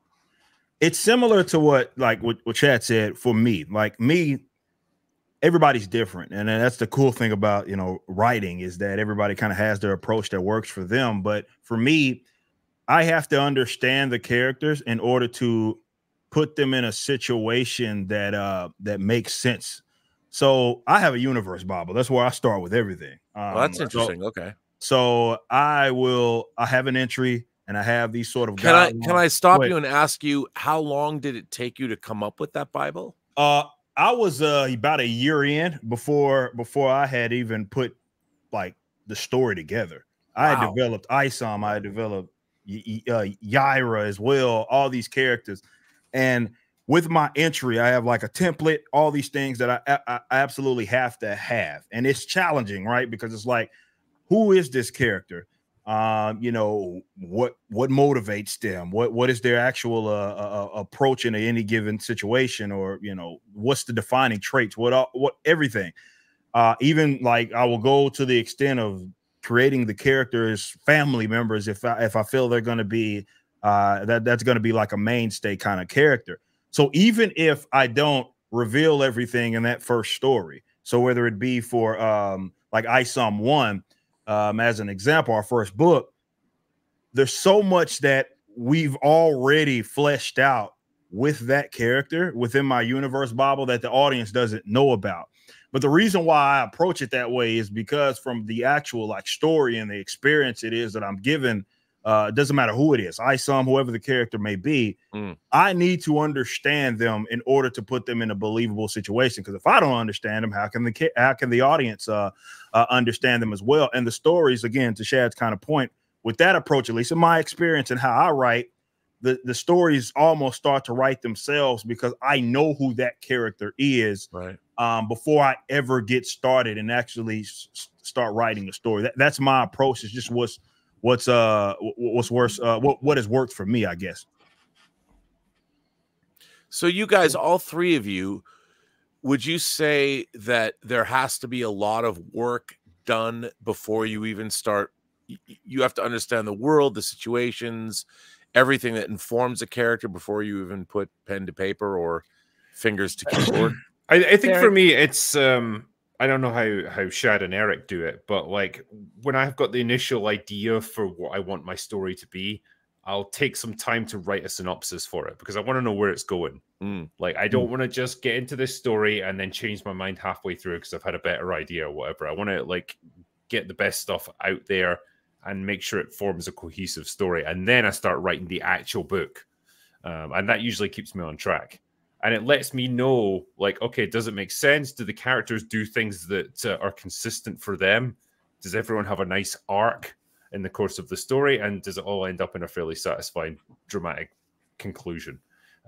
That's my goal with it. And so I usually know where I start and where I'm going to end when I just start actually writing the book. That's my goal. Yeah, a lot of writers have different approaches. And one of the two of the more... I guess classic styles that have kind of arisen from people sharing their experience on the matter is that there are writers that pre-plan a lot of things kind of dot point the plot, and they're referred to usually as architects, or an architect style of writing. And there are writers that discover the story as it goes and don't plan anything ahead. And both have resulted in really great stories. Patrick Rothfuss is famous for it being it's kind of, they call it kind of gardening or discovery writing, where he doesn't plan anything ahead.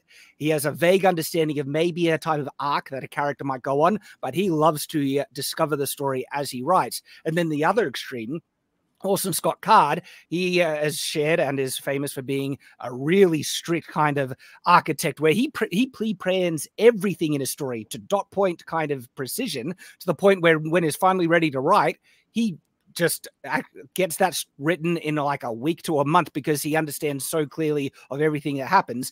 And all these approaches are valid. Well, and you want to find the one that actually produces good results, but these approaches have produced great results. Card, phenomenal writer. Patrick Rothfuss, phenomenal writer. And so it's a matter of practice for the individual writer to find which way they do it to get good stuff.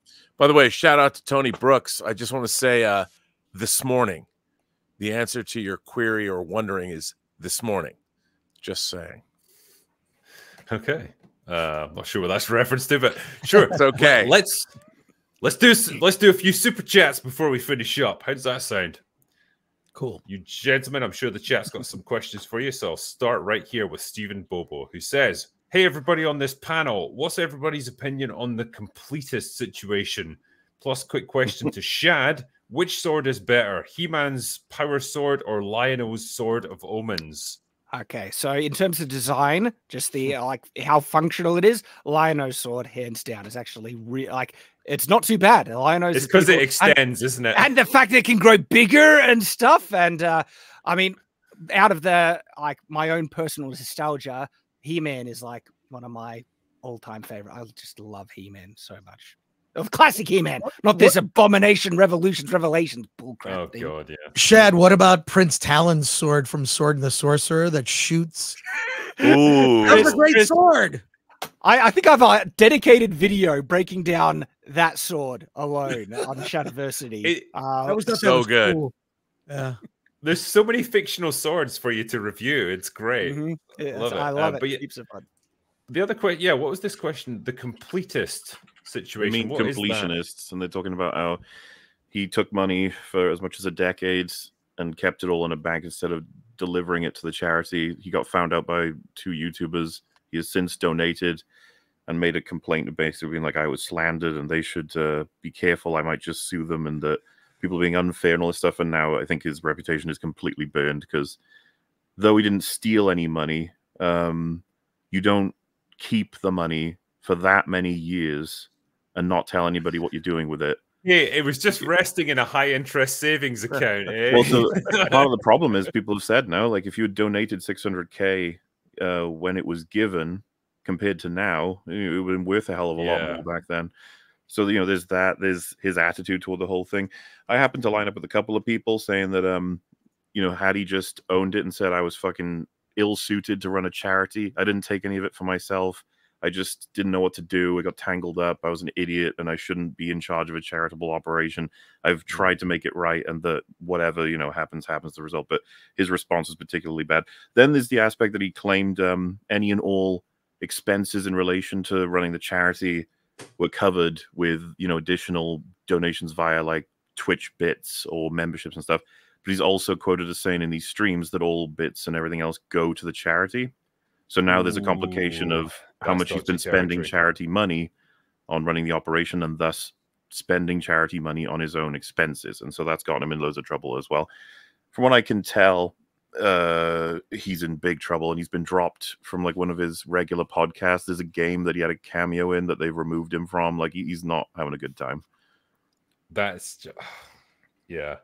If I was doing something like that, I would want to give that money to the charity as quickly as possible and not have it sit in any of my accounts and not me be responsible for it, because it's exactly situations like that. It's the worst, I think, of it in terms of damning his character is they've released calls they had with him before they went public, and you can tell that his only concern is how he will look. He keeps asking questions. At one point, there's this moment where he says, guys, listen, I'm not saying that I that I'll give you money to don't say anything, but and then like moves on to, and it's just like, you fucking fool, why would you try and bribe them or even come close to implying it? So you got that. It's all out there. Mutaha and Carl Jobst, I think are the two YouTubers that have gone over this extensive detail. As far as I can tell, his reputation is burned now. I didn't know the completionist very well before all of this, but I think he's considered one of the like internet sort of nice guys who never does anything wrong, super chill and friendly, and runs things happily well. And so this has not been good for a lot of his fans. Yeah, he was at G4, and I think he was in that famous video with Frost. He was the one that awkwardly sits there and doesn't know what to do. Yeah, all I can say is "Merry Christmas from jail." Well, it's a wonderful life. He says as well, sorry, I forgot. He says in his call with them, like, my reputation can't handle this, especially after I was friends with JonTron, and it turned out he was racist. It's like, what the hell? Yeah. It's so funny because, you know, if you guys were faced with the claim that you hadn't donated what you promised to charity for 10 years, and your first reaction is like, but how will this affect my reputation? This is like, yeah, it's like maybe you weren't doing this for the right reasons in the first place. It's not a good look. Not at all. Chuck Chucksenhausen says, "Cheers! All I want for Christmas is a Reacher review." Wow, do what I can. I mean, I reviewed season 1 already. I haven't seen season 2 yet, but that and Invincible is my Christmas watching list right there. So, but they stopped releasing the episodes until the I was at episode 4, ready to watch episode 5, and there's nothing. I'm like, what? Well, it makes it easier for me to watch then, doesn't it? Like 4 episodes to go. Easy. Have you not watched any of Invincible season 2 yet?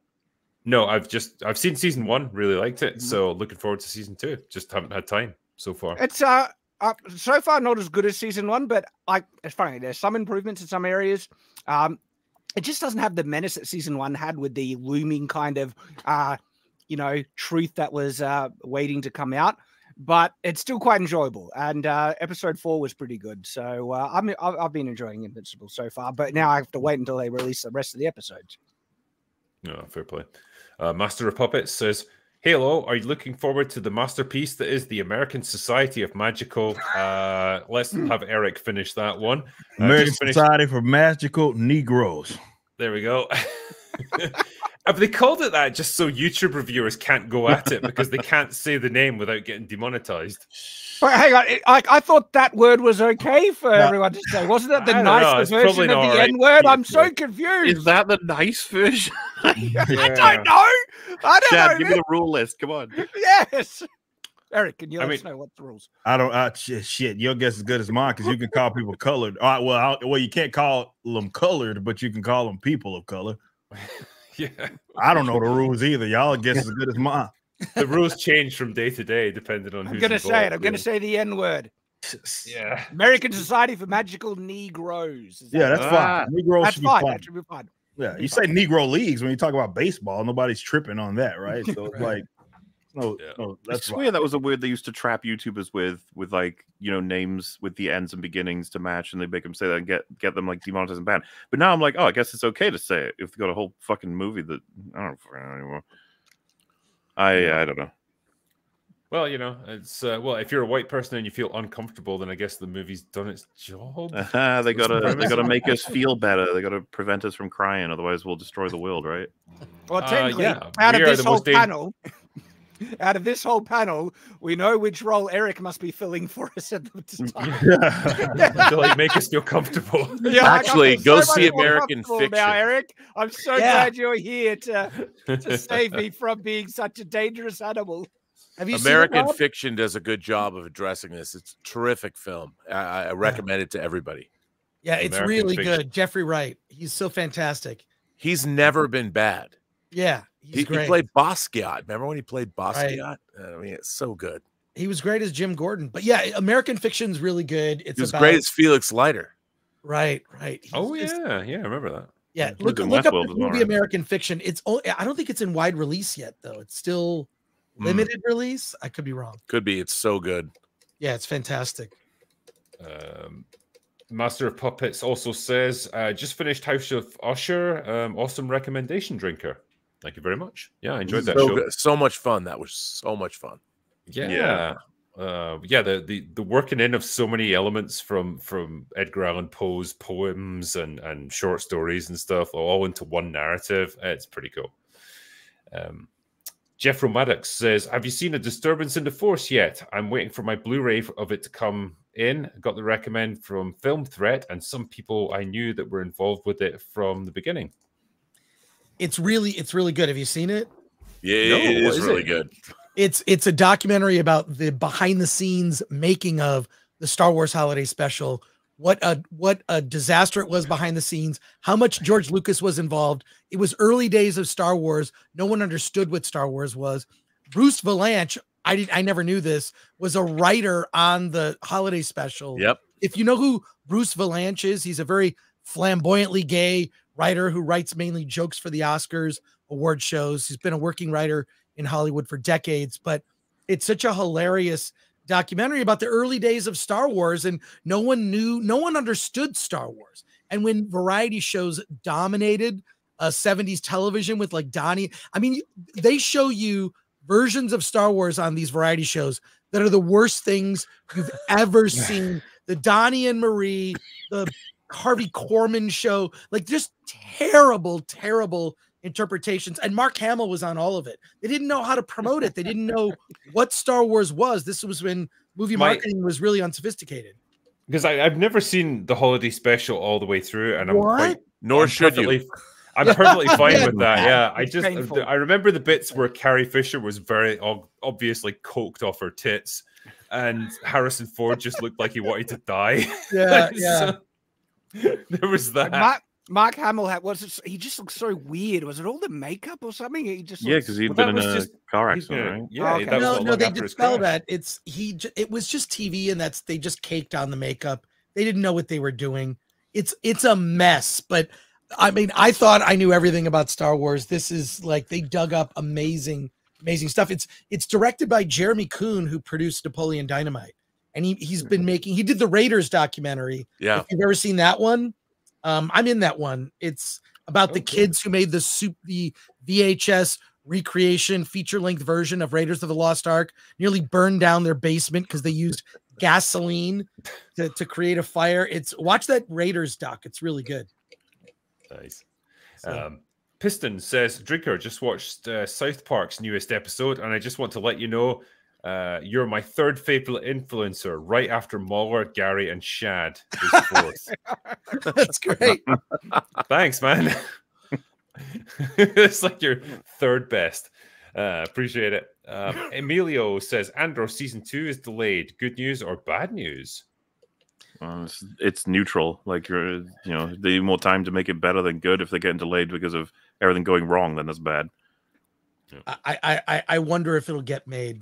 With the financial state of things, and with Marvel looking to basically, in effect, Marvel's taking a year off in the sense they're just putting out Deadpool 3 in July, and that's it. They've got time to retool. Is part of the retooling about budget? Is it setting forth in a Kangless? Is it going to be the Kangless moving forward? Are they going to recast? What are they going to do? I feel like everything is on hold, because this year, when you look at things that should have performed, at least the fact that the Marvels didn't break 100 million domestic, it stands at 199 million. Shout out to the 199. Shout out. Yeah, shout out. But like, it stands at 199 million global, and Aquaman 2 is going to do worse. I don't think that's amazing. Which I think it's a better movie than the Marvels. Still low bar, but my God, it's just all the studios have to be looking at, do we even want to delve into superhero stuff? I think the only one that maybe has a shot is Deadpool 3. If Deadpool does anything, Deadpool should kill the Marvel Cinematic Universe. That should be the subhead of the film. He just murders the entire universe. They do a reboot after Deadpool 3. He murders the whole thing. Yeah, they ain't doing a reboot before they get their Avengers movies. Right, yeah. Well, there's no Kang Dynasty happening anymore. That's for sure. We don't even know who's in the Avengers. Yeah, the Young Avengers. Do they have a base? I mean, it was destroyed in Endgame. They've never addressed that. I mean, the only time you hear about it is when Doctor Strange tells Wanda, "We'll get you back on the lunchbox." What lunchbox is that, Doctor? Yeah, well, no one's addressed the fucking celestial that's exploded out of the planet that's halfway out. Or the other one talking to the planet, threatening. They have nothing. They have built nothing. There's nothing for anyone to be excited about, and let alone like the power of a singular film at this point.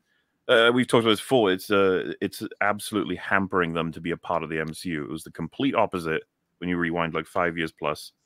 It was supposed to be the thing that could sell the movie. It's like, but that's in the MCU. It doesn't matter if I don't care about Jimbo, James, whoever the hero is. It's in the MCU. But these days, it's like, yeah, I'll go see Jimbo. Oh, it's in the MCU.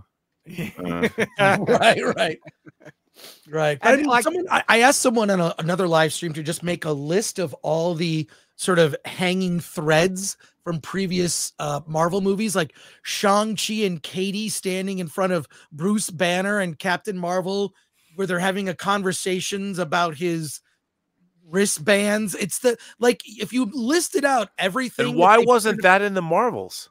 Well, like, exactly. Like someone made a list. It's a crazy list of things that they're, and we've seen what they've done with these movies. It's every new film is your new favorite Avenger. Are there even Avengers? That's what I was going to wonder. Like, who's going to be in the Avengers film? And I can think of who's available, and I don't give a crap really about any of them. Like, Rhodey is not a replacement for Iron Man. Right. And then what? Captain Ironheart? Marvel? Yeah. Ironheart. Oh, like, if they have Ironheart and like what, Shuri, Black Panther. It's funny. A lot of the characters were given replacements, like an Ironheart because Iron Man's dead, or Falcon's not going to replace Captain America. So it's funny how they've got replacements coming in when characters haven't even gone yet. It's like, look, it's Ant-Girl. It's like, what do you mean? We've got Ant-Man's alive, and then we got Wasp too. Paul Rudd's just like, I'm not dead. I'm still here, you fucking asshole. Like, what do you mean? America Chavez, Doctor Strange's like, I'm right here. What? Why did you do what? She's like, she's gonna be the new sorceress. Like, okay, I guess so. Like, so, you know, Hawkeye is just like, oh, I guess I'm getting retired then. It's like, yeah, pretty much. Did you see that? Did you see that? Oh, sorry. Did you see that video of Michael Douglas being interviewed on the red carpet for Ant-Man 3, where he says, "Will you be back for Ant-Man 4?" And he says, "Yeah, if they kill me off." Like, it was just like, I want to be out. I want to be done. Imagine that as an actor. Just let me die. Yeah. It ties into the video I sent you over Twitter, Drinker. You can see in our thread. I don't know if you want to play that, or part of it at least. Let's can. Sorry to jump on. But while we're looking for that, like, has Young Avengers been confirmed? The all-female Young Avengers that were teasing. I don't know if they're all female, but I think they're for sure.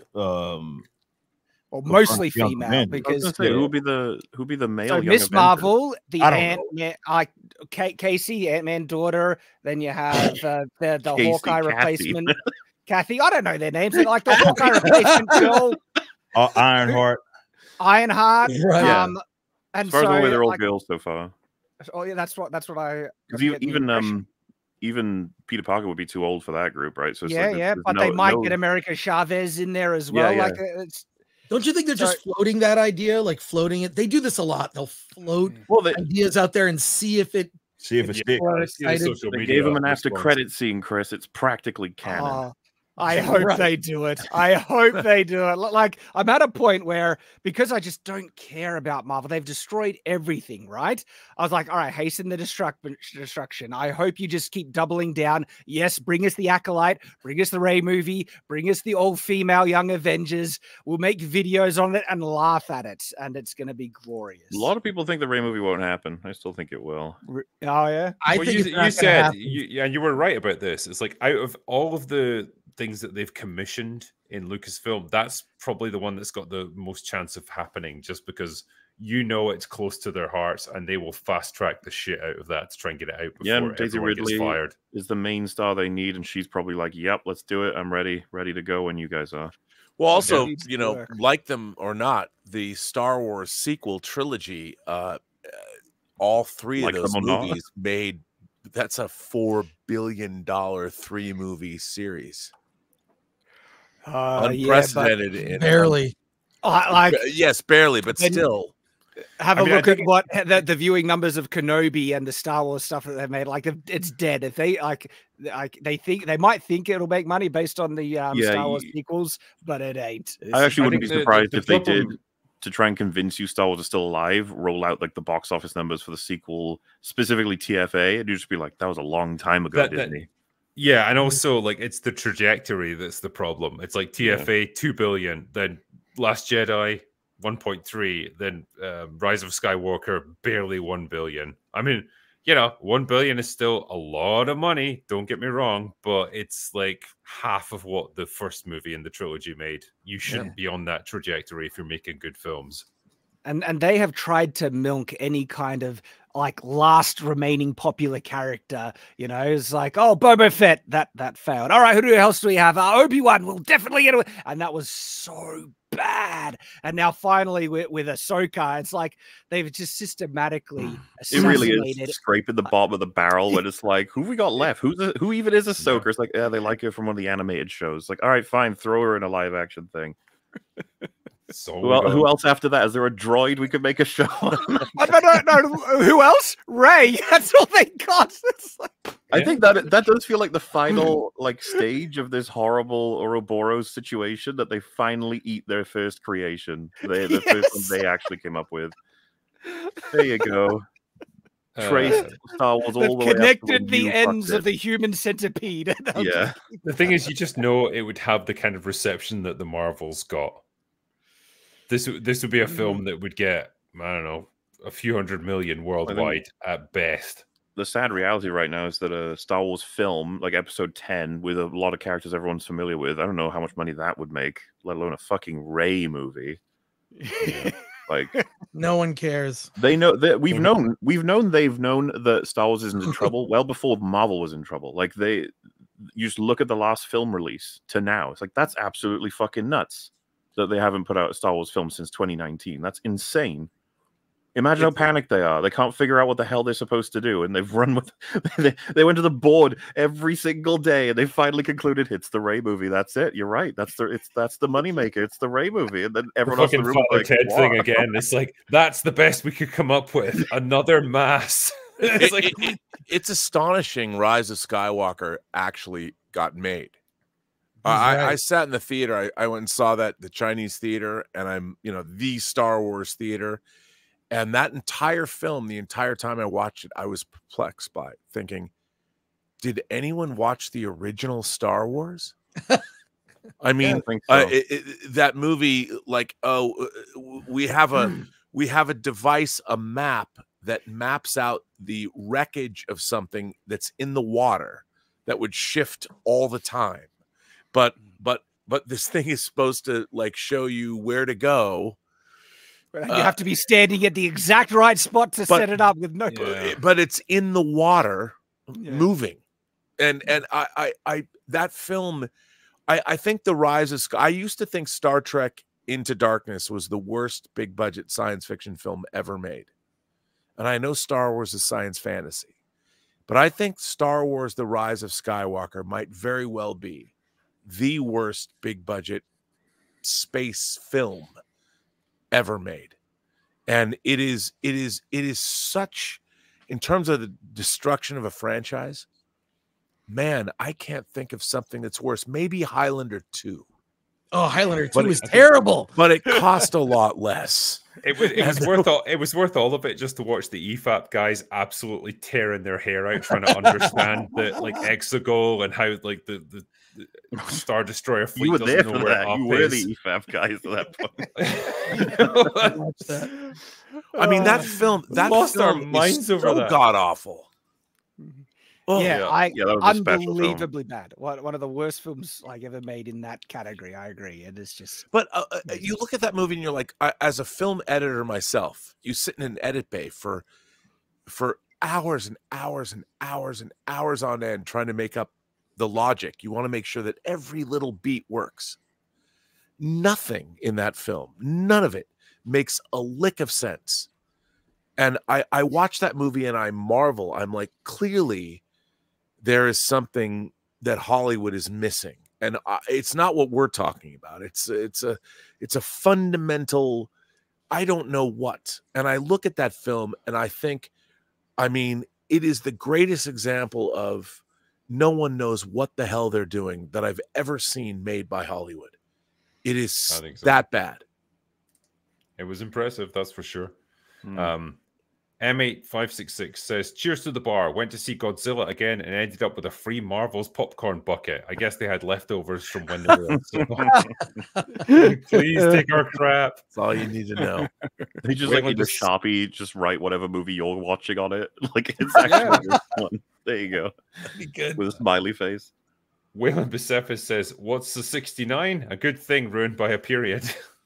Oh, no. Oh. Depends on who you are. Oh, yeah, no. If you're into that kind of thing. Craven Moorhead, sorry, he also says, Craven Moorhead or Buster Cherry? The eternal question. Canada Plus says, to the panel, what's your favorite Christmas songs? For me, it's a more traditional classic. I Heard the Bells on Christmas Day. It's actually filled with a wonderful resonating message of hope that really hits me in the feels every time. I think mine's is Fairy Tale of New York because it's two drunk, angry people yelling at each other. That's got to be mine. Die Hard theme. Sorry. Fucking Die Hard theme. Die Hard theme is good. Baby, It's Cold Outside is a good one. I know people. Oh, yeah. That'll get you canceled now, Chris. Yeah. It's a good song. I got to go with White Christmas because I love the movie. I love that movie. And I watched it recently again. I still love it. So I just want to keep, I want to simp for Bells on Christmas Day again, because seriously, go and read the lyrics of that song. The author of it, right? In the middle of writing it, his son actually died in war. And it was after he got the letter of his son dying in war that he wrote the verse. Then in despair, I bowed my head. There is no peace on earth, I said, for hate is strong and mocks the song of peace on earth, goodwill to men. And then it just comes in hard with the final verse of it. Then pealed the bells more loud and deep. God is not dead, nor doth he sleep. The hate shall, the wrong shall fail, right prevail, with peace on earth, goodwill to men. And that is why I love that, because if the message, if you can really kind of like try and get the message what Christmas is, to me, it really, I feel, is it's peace on earth and goodwill to men. And that to me is like the greatest ideal I could hope for mankind. And that song just celebrates that. By the way, Run DMC's Christmas in Hollis. Don't forget that. It begins Die Hard as we're walking up to or driving up to Nakatomi Plaza. Come on. This is true, Christmas music, as Argyle pointed out. Yeah. McLean's like, he got any Christmas music? This is Christmas music, man. Jordan Pendragon says, Aquaman comes out tomorrow, and as soon as I'm off work, I'm heading directly to the cinema to see Die Hard instead, which is my local theater is screening for the film's 35th anniversary. That is time well spent, sir. Hell yeah. I endorse that one. Matthew Leach says, Merry Christmas, lads. MauLer, your favorite movie of the year is The Killer, and no FAP for it yet. For shame. Maybe in January when fuck all is coming out.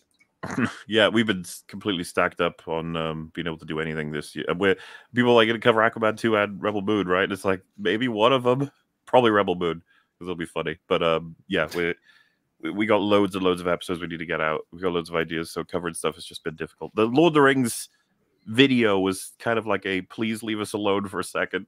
Eat that for like 8 hours. Yeah. TGV Monster says, people believe that the film Poltergeist is cursed. What's your opinion on that?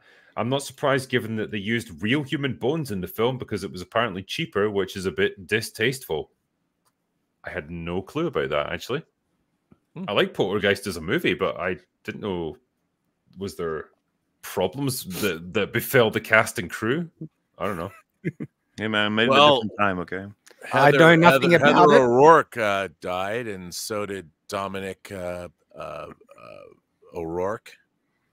Well, I know nothing about it, but I'm going to say yes, it probably is. Fair enough. That's my take. Yeah, good take. Ghost of Drinker's Liver says, with Christmas on the horizon, who's seen A Charlie Brown Christmas? It's a half-hour timeless treasure. Also, kudos to Eric for his legal resolution. Oh yeah, shout out. Yeah, we're behind. That's finally behind us, and yeah, can't wait to get Ice on 3 to you guys. Nice one, man. By the way, I just want to shout out in the Charlie Brown Christmas when Charlie Brown opens up his mailbox looking for Christmas cards, and he says, "Hello in there," and his mailbox echoes with emptiness. Ooh. Is one of the saddest Christmas moments of all time. This next one is a 3-parter from Samson the Mighty. He says, Drinker and panel, Merry Christmas to all. My holiday recommendation is Fat Man with Mel Gibson as Santa. Shows us the perspective of Santa this time of year, not giving gifts to many because because they're little shits, apparently. Fair enough. Drinker, we didn't get the super chat catch up from the last open bar. Just wanted to ask if you and MauLer both got a message about YouTube. Well, in fact, we did get a super chat catch up, and I did it, and it's on my second channel already. I posted it up earlier this afternoon, so yeah, preempted that one. And also, panel anime recommendation, Bastard on Netflix. A powerful mage wants to conquer the world and put every woman in the world in his harem. My mind said, the Drinker approves of this lifestyle choice. Fair enough. Yeah, not seen that anime, but sounds interesting. But yeah, I know we've been going for about 3 hours now, so I will probably wrap it up pretty soon. I want to say thank you, first of all, to everyone who's sent on these amazing super chats. You've been extremely generous as always. And if we haven't answered them all, we will absolutely do it in the super chat catch up. And secondly, thank you to my mods for doing their usual sterling work. Appreciate you guys a huge amount. And lastly, and mostly, thank you to my guests. You guys have been an awesome panel tonight. I appreciate all of you coming Thanks on. for having us. Yeah, thanks for having us. Thank man. you. Thank you. And I just want to say, like, is there anything you guys want to make us aware of that you've got coming up? Anything you want to plug? Anything you want to tell everybody? Now is an ideal time. Well, following Mr. July's extraordinary success with his own creator comic, Isom, I would like to say that I myself am doing an audio drama that, I'm doing it with Max Allan Collins, the writer of Road to Perdition. His 19-novel series, the Nathan Heller Detective Series. We are adapting the first 2 novels as an audio drama, but think about it as a movie, but with no pictures. And Todd Stashwick, the actor who played Liam Shaw on Picard season 3, plays the main character, Nathan Heller. And it starts out in 1932, and it deals with the assassination of Chicago Mayor Cermak. And you deal with the Al Capone, the wake of Al Capone and Frank Nitti and all that. So we're going to be crowdfunding that in the beginning of 2024. So look out for it. It's called True Noir, the Nathan Heller Casebooks.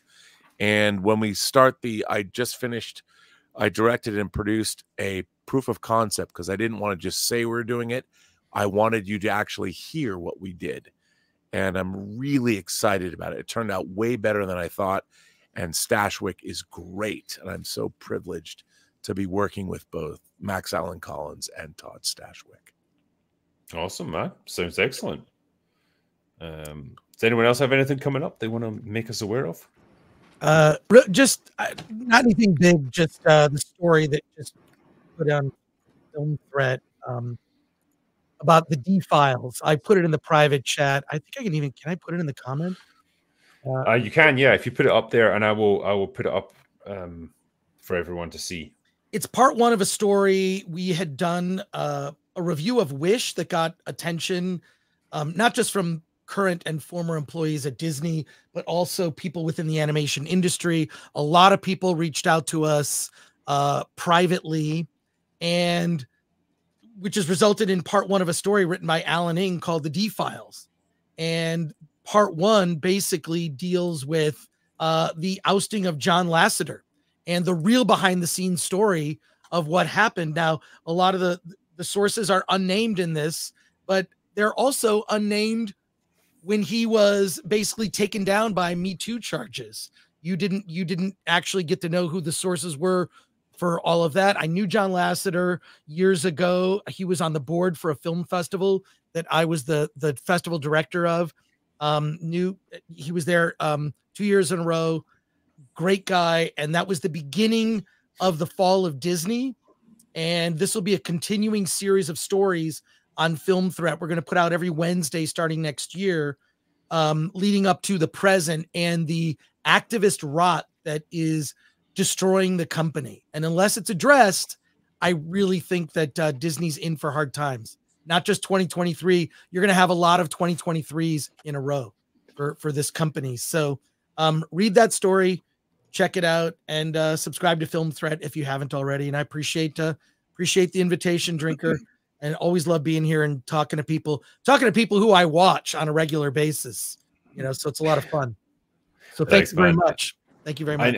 I'm sorry we never got a chance to actually get through, because I read that article before we went live. You shared it with me, and it's really interesting. And I'd meant to talk about it, but we got so sidetracked just talking about all the other stuff for like the first hour of the stream. We just didn't have time in the end. Just check it out. You can go to Film Threat and search for it. The D Files. Thanks, man. Cool. I will say, I guess for myself as well, Rogue Elements, my short film, based on the Ryan Drake books, it's almost ready to go, and we will probably be releasing the first trailer within the next few weeks. So I'm looking forward to sharing that with the world, and I think people. I hope people. Amazing, dude. That's amazing. You did that. Congrats. I love that shit, man. It's gonna be cool. It's an interesting thing to be doing, I tell you. It's crazy that it was over a year ago that we did the Kickstarter for that, and in all that time, we've done all the scripting, all the pre-production, all the principal photography, and almost all of the editing and post-production stuff, and we're almost ready to go now. So it's been quite a long journey, but I appreciate everyone being like super understanding and patient as we went through it, and we are working our asses off to make the best end product that we can for you guys. So it's a huge accomplishment. I mean, huge. Awesome. Thank you. And yeah, man, I guess to everyone else who's joined us tonight, thanks for doing this. Thanks for making Open Bar like this excellent occasion that it's become. Like, we really enjoy doing it. Yeah, how many years have we gone now? 70 something? 77 years we've been doing it. 500th episode. Yeah. Hey, got a small update that I think is pretty cool. Even though they're not available anymore, there will be a second, but the fulfillment is well underway for the Shadow the Conqueror. I've been seeing people. Nice. I've been seeing some graphic novel. Yeah, so we did a special second edition release of the novel and this is the leather-bound version. They turned out so friggin' amazing. It looks so good. Like, this is like genuinely top quality stuff, and so really, really happy with that. You get the additional kind of covers that text in the thing, and then of course, so that's turned out brilliantly. And then the graphic novel, this is the leather-bound version right here, and it's just turned out so good, like so good. Very happy with that. And Volume 2 is well underway. We have already all the artwork done for Volume 2, and we're working on colors at the moment. We hope to get the coloring done by end of January if everything goes according to plan, and then we'll have Volume 2, which is going to be 3 times bigger than even Volume 1. So that is going to be awesome. And these are all the variant covers here on the shelves. So nice. It's been rolling out. Man. People are getting their copies, and it's a very exciting time. Been seeing pictures of people because they're holding up the Alpha Core. It's like, hey, I got both of them. I got Alpha Core. I love that. Like, seeing Alpha Core and Shadow the Conqueror together. I absolutely love that. That's fucking sick, man. But that's all I got. Alpha Core is still. I mean, we got a month left in the pre-order campaign, but we're already fulfilling. So you can get your stuff right now. It's closing in on $1.2 million. On this pre-order window. It's been fucking insane, man. I appreciate all the supporters. Chuck Dixon, can't go wrong with Chuck Dixon, the great. Joe Bennett as well on it. So if you have not had a chance to go check that out over at Rippaverse.com, you should go check that out and get in on AlphaCore. Nice. Awesome, man. Everyone's got stuff going on. It's great to see. Yeah. Yeah, I mean, like, I'll just mention the Lord of the Rings thing now because it is out. The 8 hours of myself, Rags, Fringy, Gary, Drinker, Meyer Burnett is in it for a bit as well. Like it's just talking about Lord of the Rings extensively with all of the references you would want, as in like visually, audio, and plenty of additional stuff for like how it was made, why it's amazing, and what it means to all of us. A lot of us give little speeches about our favorite things throughout the movies, and I just easy recommend for anyone who likes Lord of the Rings or us. It's a great ages to edit. It's the 20th anniversary of Return of the King this holiday season, and it's a great way to celebrate, 22 years of the films and Tolkien's work. Hell yeah! No, it was a pleasure to be part of it. I really enjoyed it, and I want to say to everyone, well, this is the last open bar before Christmas, so I hope you all have a fantastic Christmas. Eat and drink and be merry, and we will catch you on the next one. Merry Christmas. Merry Christmas. Holidays and Happy New Year. But that's all we got for today. So go away now. Bye. Farewell.